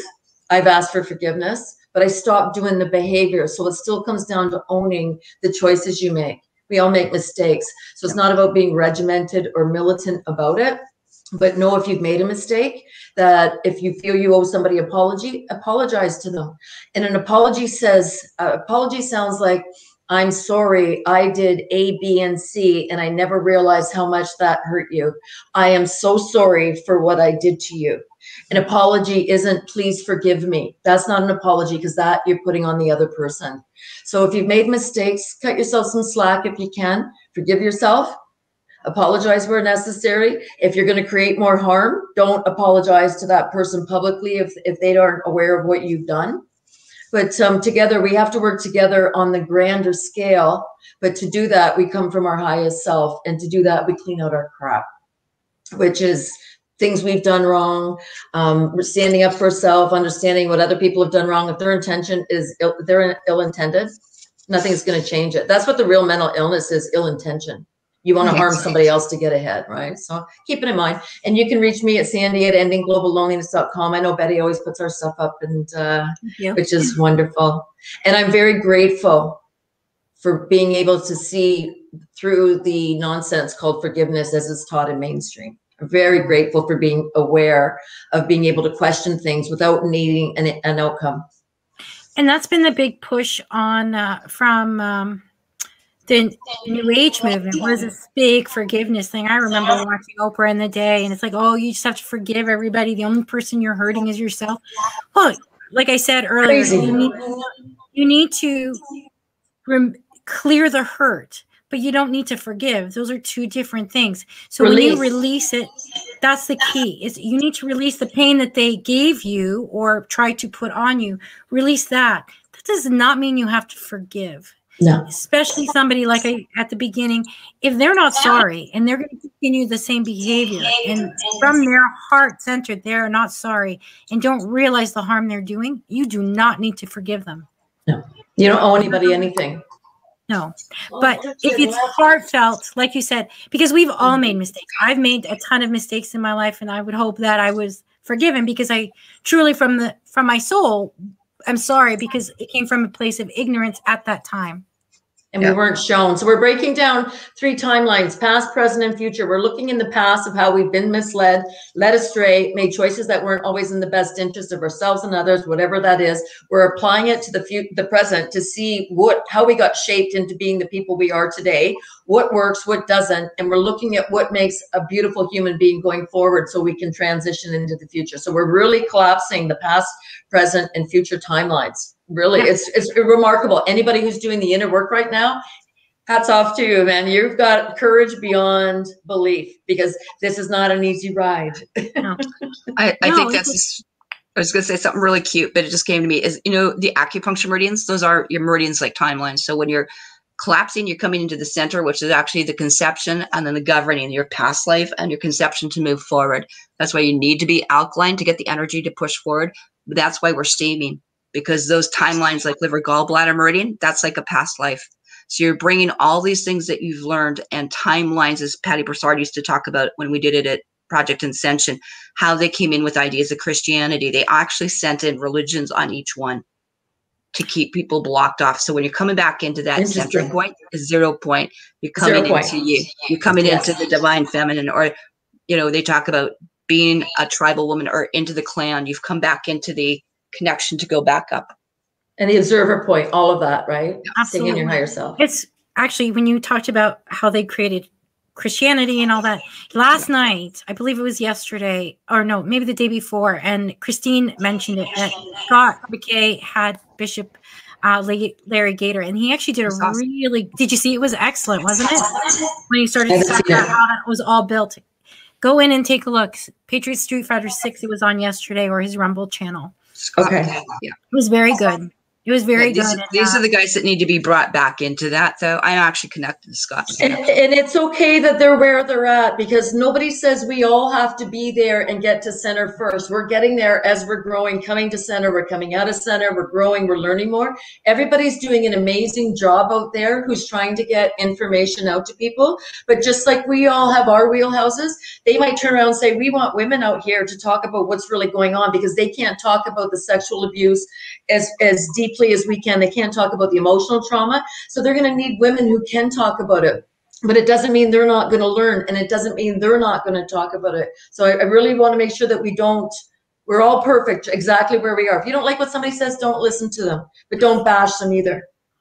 Yeah, I think that's really where we need to go, right? Scott McKay's doing a great job. He's had all kinds of crap happen to him in his life.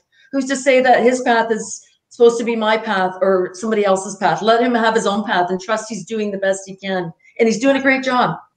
I want to point out something that most people have never seen. He only did this twice that I've seen, but he has now brought in what he called the Constitution, which was really based on the First Nations, the Iroquois Confederacy, by the way, which again should have been based on the clan mothers laws, but that's another thing, instead of founding fathers, founding mothers. But anyway, what happened, and I have the original founders' bloodlines, by the way, they called the builders or the progenitors.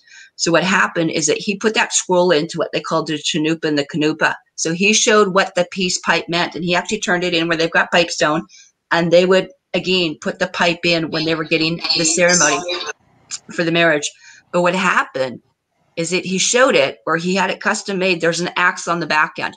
So take a look at Scott's thing on the very back. He showed there's a peace pipe, and he brought it back to show people we are the First Nations, because he's got First Nations blood. He said, and we have offered you peace. You have refused it. And now we're going to use the axe. The hatchet comes out. And that's where the term tomahawk, it's not just a muscle and a missile. The guys, again, the tribal men and the tribal forces are coming to take over. And he's letting them know he's not forgiving anybody. He's holding the line just very much. You be the best you can be. He's a great role model for a lot of young men. Great sitting there in plain sight. He's shown it up twice. He's shown you what the Patriot Street Fighter is, but it's the actual, and because the clan mothers have directed the guys, they've refused to listen to the peace, remove them. And that's what your military martial law, the tribal law, is now taking over. And I think that's what we're feeling in the air. We talked to, I don't know if you were on right from the beginning, and I was like, I can feel something, like it's sizzling. It's sizzling. Yeah. And something big is about to, I don't know when, and I don't know how, but it's coming. It's coming. Yeah, I agree. And every time I say it, I get another batch of goosebumps. So yeah, I'm right on that one. I'm sorry. Don't know when, don't know how, but it's soon. It's coming. It's soon. And let's be ready for it. Be the best version of ourselves so we can help other people when they wake up and just be able to help them get through. And I mean, that's why this forgiveness thing is really critical, because these people who are doing heinous things, yes, they have no regret. They have no remorse. None. We have zero. Actually, we have an obligation to ensure we do not forgive this. Yes. We have an obligation to not forgive this. Set the standard with that. Never happen again. Yeah. This is not acceptable behavior, and we will never allow it again. And that's why this is key, that no, it isn't turn the other cheek when a child's life is at stake. It is not turn the other cheek when they are ready to take your head. Okay? That is not forgiveness. We must be warriors. Yes. I got it. And that's fine. We've all got it. Whole new age, everybody is good, everything is love and light. Bullshit. You know what? You call evil evil, and that's all there is to it. And you take them out. That's it. There you go. And that's what we're trying to do. That's the plan. And you know what? Let's be very clear to what they were trying. Some of these patriarchs, and again, patriarchal, we're trying to get into you. Trust the plan. In God we trust. God is an old word from the bloodline, by the way, of chaos, which is just like, you know, the old Roman and Greek, it's a bloodline. Okay. That's not going to happen here. And so that's what the gods, those are the Illuminati, by the way. Those are the arch negative bloodlines. And in trust the plan? I don't think so. Because trust means to truce, to fuck. So guess what? We're untrusting. We have to build ourselves from the bottom up. Doesn't matter. If policies change, great, but we have to rebuild ourselves. Like I said, past, present, future. We have to rebuild. So we're going to do this. There's no way we're not. Okay. So we keep saying we're going to end this, but we never do. Thank you. Happy Friday, guys, and have a wonderful weekend. I will talk to you both soon. Okay. We'll set this up. Take care. Bye. That's good. Bye-bye.